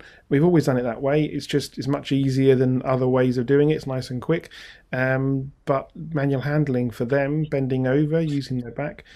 So we've identified other ways. We've got healthcare professionals such as physiotherapists to come in, see how we're doing it, to protect my shoulder from being pulled out of its socket, but also the caregiver from injuring their back. I've now got a profiling bed which sits me up probably 85%, and then the caregiver can just lift me the rest of the way. So I think always being mindful as what's next with LGMD. There's always a nice little surprise for us around the corner, and then trying to plan ahead for that. That's a wonderful idea, to bring in physical therapy or occupational therapy to help assess the situation and help it to be more a much more safer activity for both of you. And is there anything that you do in your setting? I know injury is always a concern. Yes, our house is small, so we practice with the Hoyer lift, just to see, and it just didn't work right for us because I've got carpeting and tile and transitioning and all of that. So what we did was we got a ceiling lift in our bedroom and the bathroom. And so that was something. My goal was to make it easier for my husband as well as easier for someone else to help me. I do have a caregiver who can lift me, but I wanted to make it so anybody could help me. So anyway, we did a overhead lift, and we also got a bed that will sit me up to avoid what Andrew mentioned, problems with the shoulders or the caregivers bending over and such. So the bed will sit me up. The overhead lift can get me out of bed. We also have a roll-in shower that we added years and years ago because we knew what was coming and thought that that would be a good idea. We have a roll-in shower and a rolling shower chair. So between all those things, that really provides it so that someone else can help me and they don't have to be really strong. And if my husband's helping me, he's not going to get hurt and they're not going to get hurt. And also, I'm not going to get hurt. Equipment can make all the difference without a doubt. So I think all of us probably have our own little collection of durable medical equipment that becomes vital in our life. And even if we travel, it goes with us because it's just part of our daily routine. I'm wondering, when you depend on a caregiver for activities of daily living, we all know that it's important that you can depend upon them, but it's also vital that you have an emergency backup plan. How do you manage when a caregiver doesn't show up, takes time off, or you encounter an emergency? I think that this is something that all of us need to prepare for. So Mark, what is your backup plan? Well, because I'm with an agency, they've got a great backup plan. I don't even usually, theoretically, I don't need to get involved. If a caregiver wakes up and is sick or has car trouble, they call the office and the office sends a backup.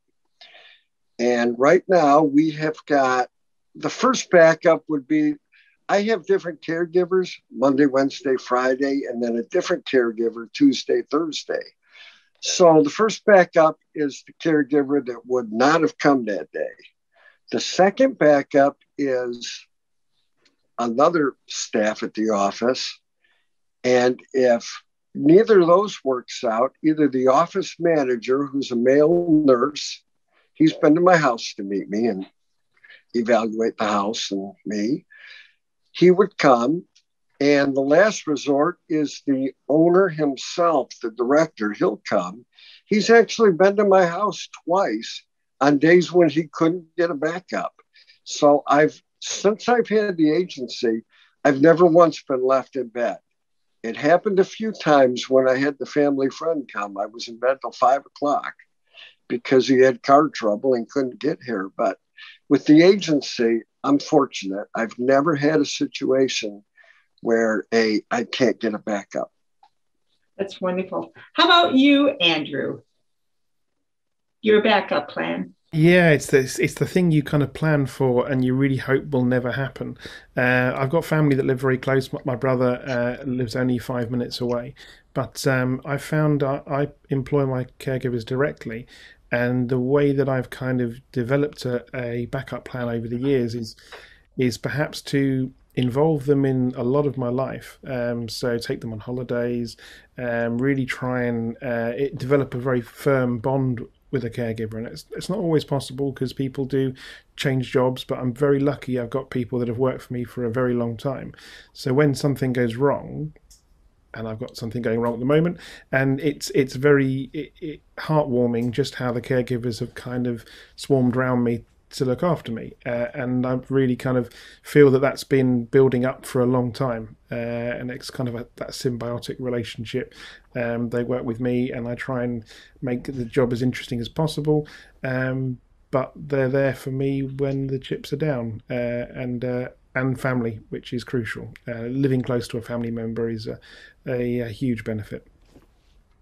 Liz, what type of backup plan do you use? So my situation is very similar to Andrew's as far as I have personal assistance that I seek out on my own instead of using an agency. And so these people do become your family and friends. And I also have family and friends that are very close to me. So I have tons of backup that could be here in a moment's notice. And I also have an individual that lives above my garage in an apartment. So it's kind of a 24/7 backup. But in the case that, they are not home, there are still people that are, less than 30 seconds away that can come. Wonderful. And do you have any other backup ideas? What I do is I have an agency. One of the agencies can't provide a backup, but I do have, I've spoken with my family about this, and I have a couple of sister-in-laws that can jump in at a moment's notice for emergencies. And then with the other caregiver agencies, they have backups that they can provide. If there's different levels of emergencies, so if it's a no-show, my husband can help. So I think we have it all covered. Hopefully, it's hard to come up with every situation, but I think we've got it covered with those things. At least knowing a backup plan, I think, is just crucial. Obviously, it's always put to test in that emergency situation, but thinking ahead and planning just in case is really important. So you're not like Mark and stuck in bed till 5 PM when someone comes home. As we've been discussing, some of the individuals prefer to use an agency, and some prefer to hire direct. What are some of the pros and cons of using an agency? I know, Mark, you use an agency for your caregivers. What are some of the pros and cons? Pros and cons is you've got strangers coming, obviously, and there is a high turnover. My very first caregiver is still with me after 4 years. And all the others I've seen come and go. They've lasted anywhere from 6 months to a year. So with an agency, you do have to get used to strangers coming into your home. Of course, there's always a trust issue.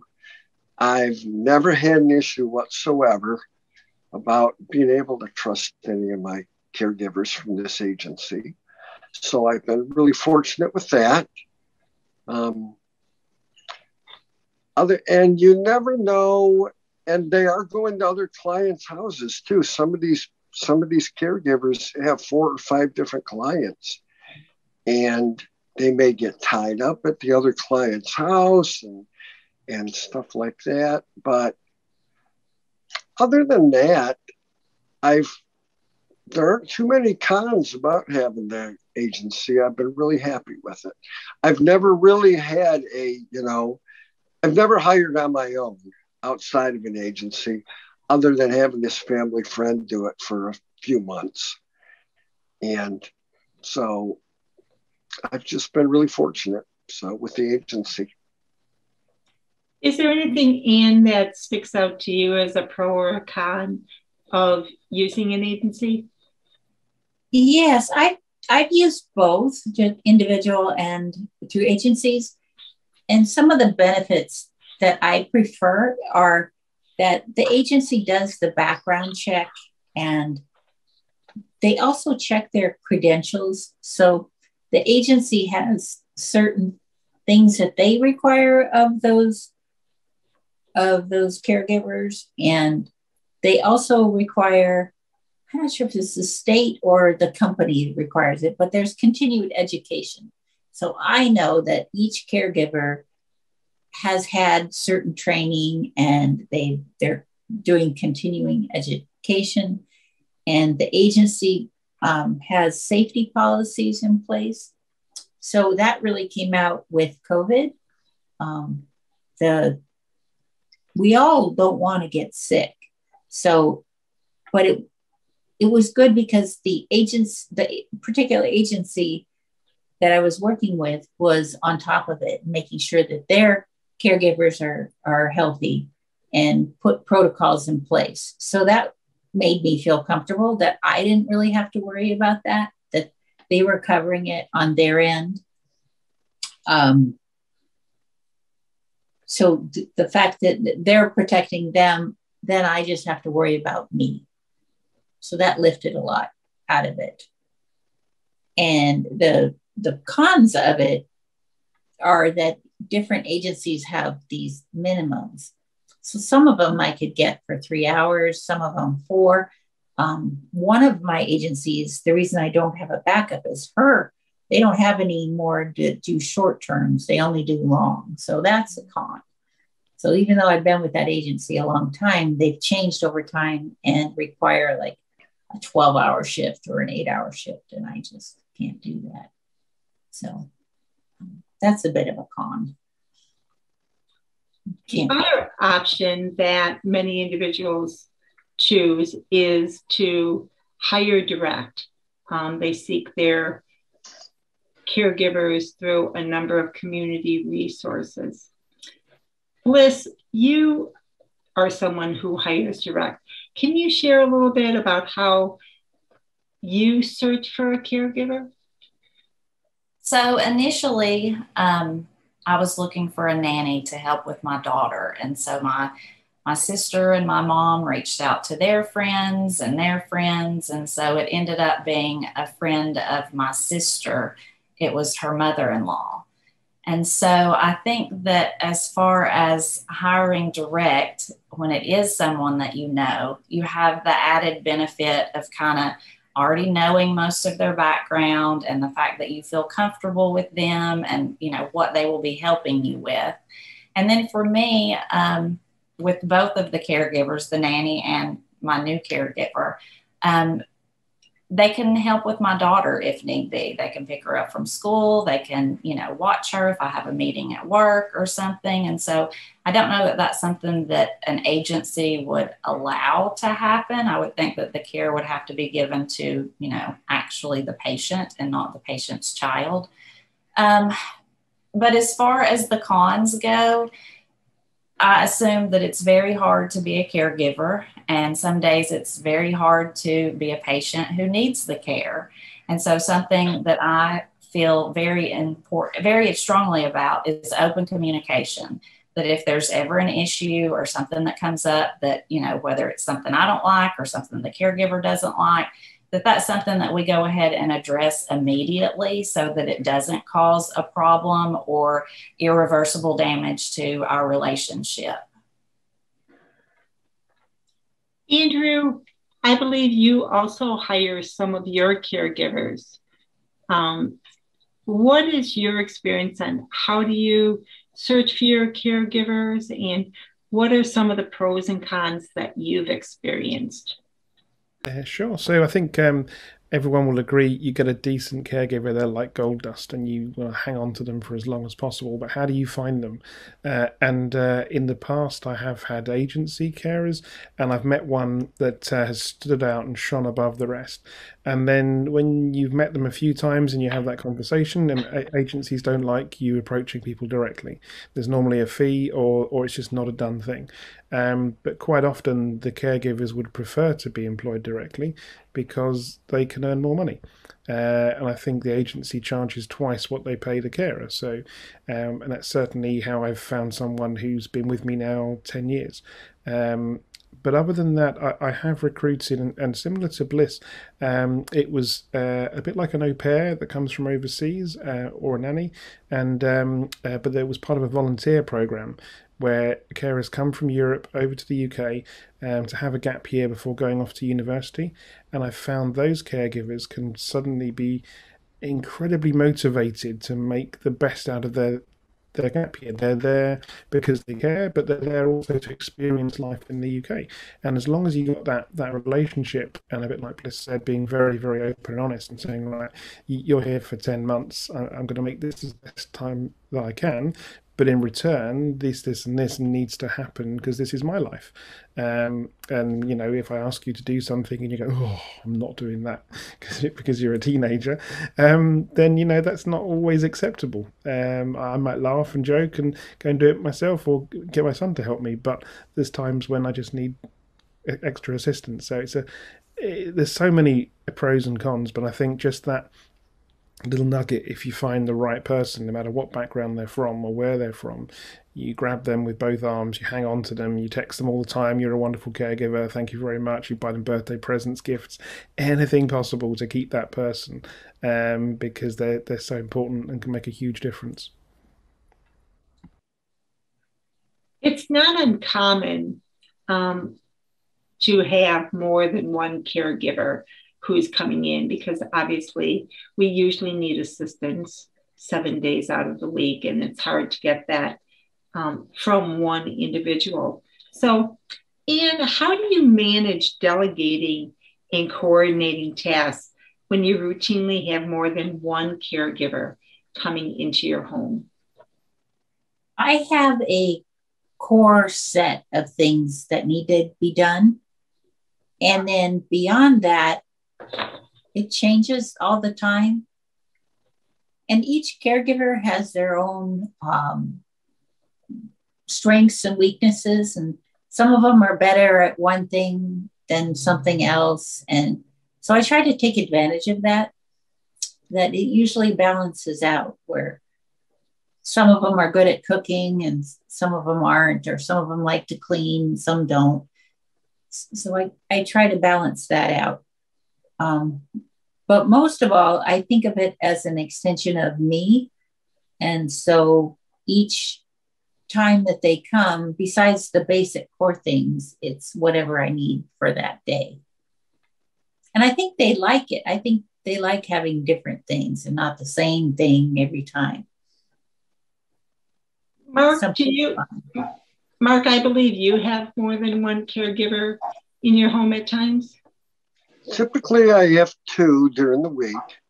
And when I first hired mine, I typed up a sheet and I actually labeled it Mark's Expectations. And I have certain categories. The first would be on a daily basis, get me out of bed, get me dressed, do my bath, help me in the bathroom, fix my breakfast, things like that have to be done every day. And then below that, I've got like Monday, Wednesday, and Friday, wash my hair. And then I have on Fridays, I'd like my sheets washed. Once a week, I'd like my wheelchair cleaned and dusted. And then the very last category, I've got occasional things I'll ask you to do.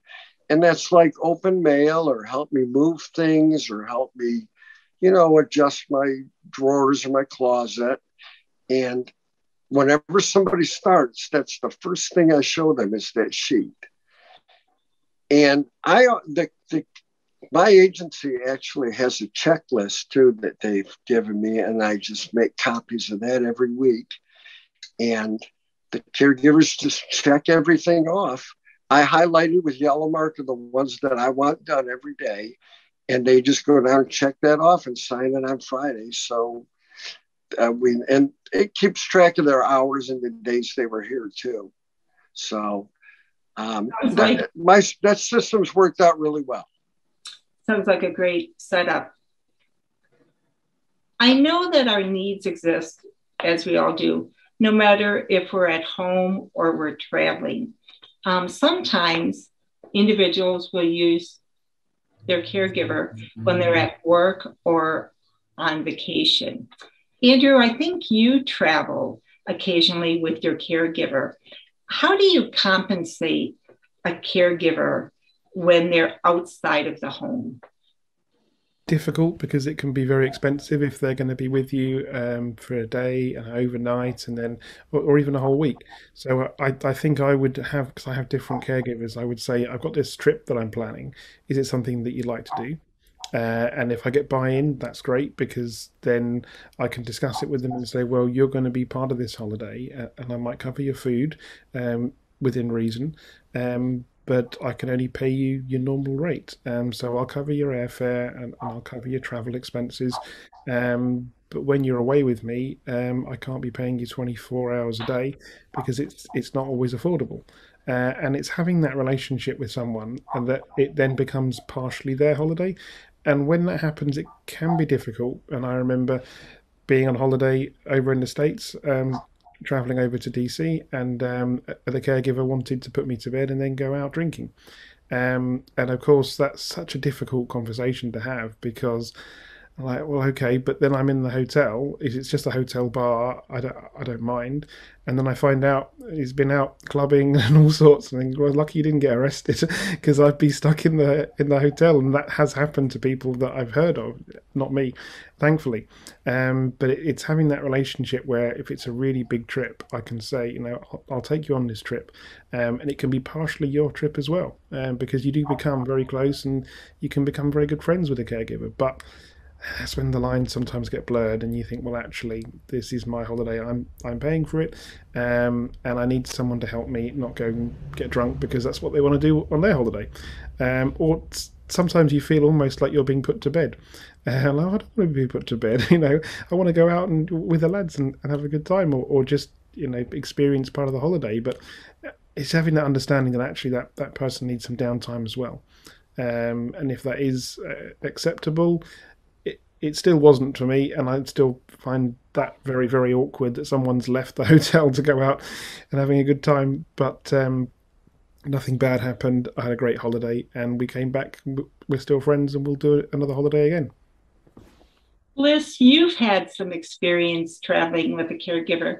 Is it fairly similar to Robert's or Andrew's? Yes, it is very similar. A conversation was had on the front end about whether travel was something that they would be interested in or not.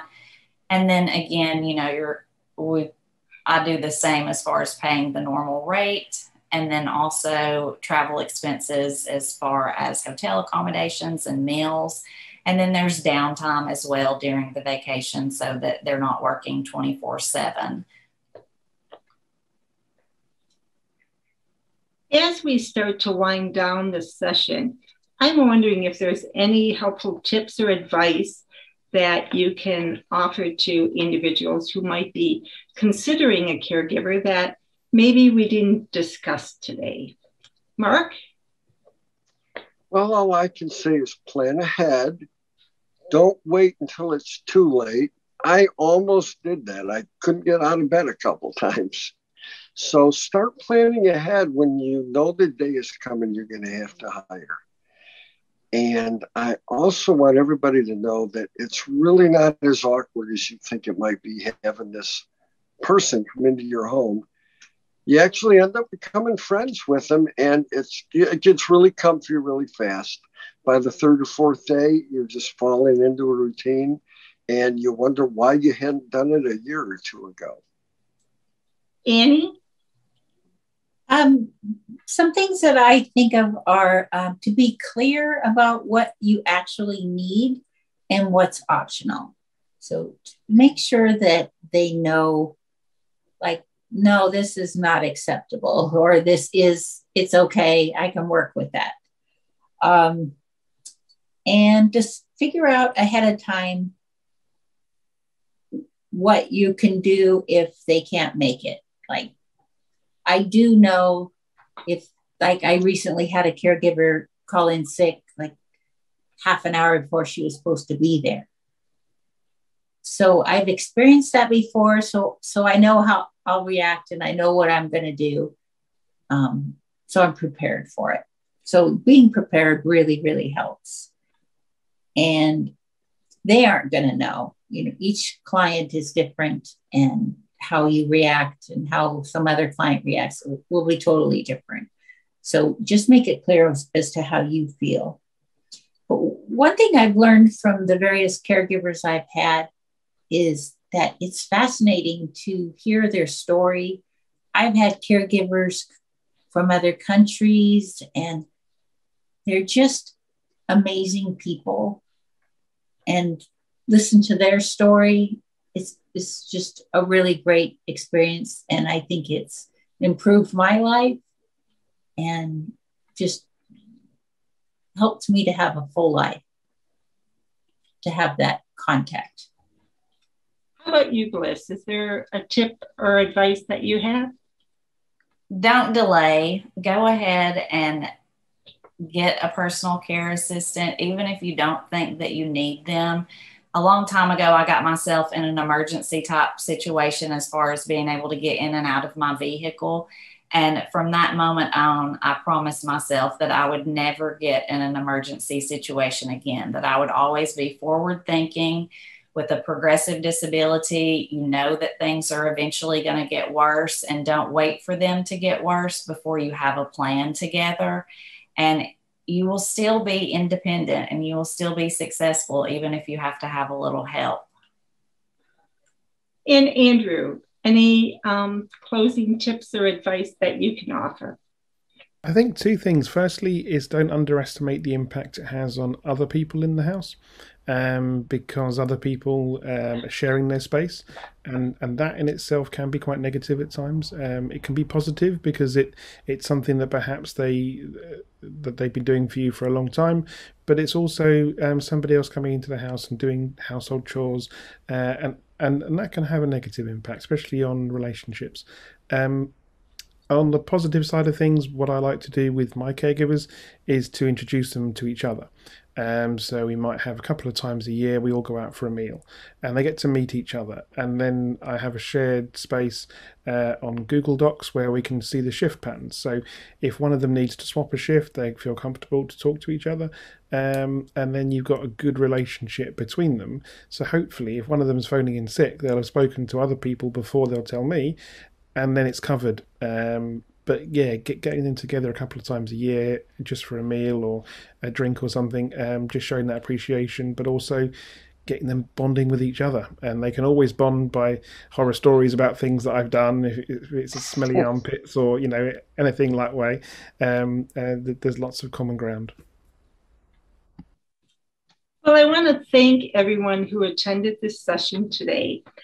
We hope that you found it beneficial, that the experiences we shared can help you and your family member accept a caregiver in your home and to navigate the system a little bit better. I especially want to thank our panel for sharing their caregiver experience today.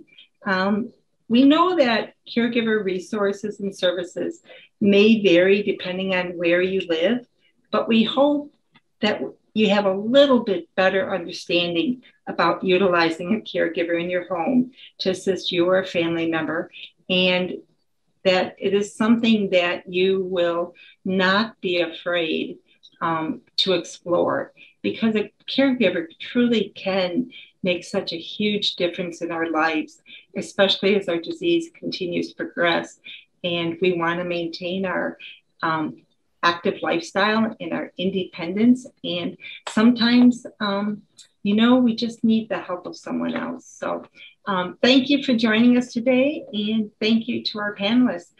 I think you did a great job. It's been a pleasure. Thank you. It's been a pleasure. Yeah. Thank you for being with us for day one of our 2021 International LGMD Conference. We want to thank our platinum sponsors, Sarepta Therapeutics, AskBio, and GFB Onless. Join us first thing tomorrow morning at 11:30 a.m. Eastern as we learn more about the basics of gene therapy from Sarepta Therapeutics. Sarepta will also share important updates with our community on their pipeline for limb-girdle muscular dystrophy gene therapy. Remember, our community chats begin in just a little bit at 4:00 p.m. Eastern Time.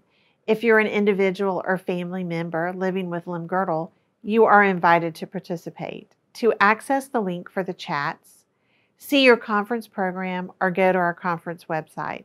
We look forward to seeing you tomorrow for day 2 of our International LGMD Conference.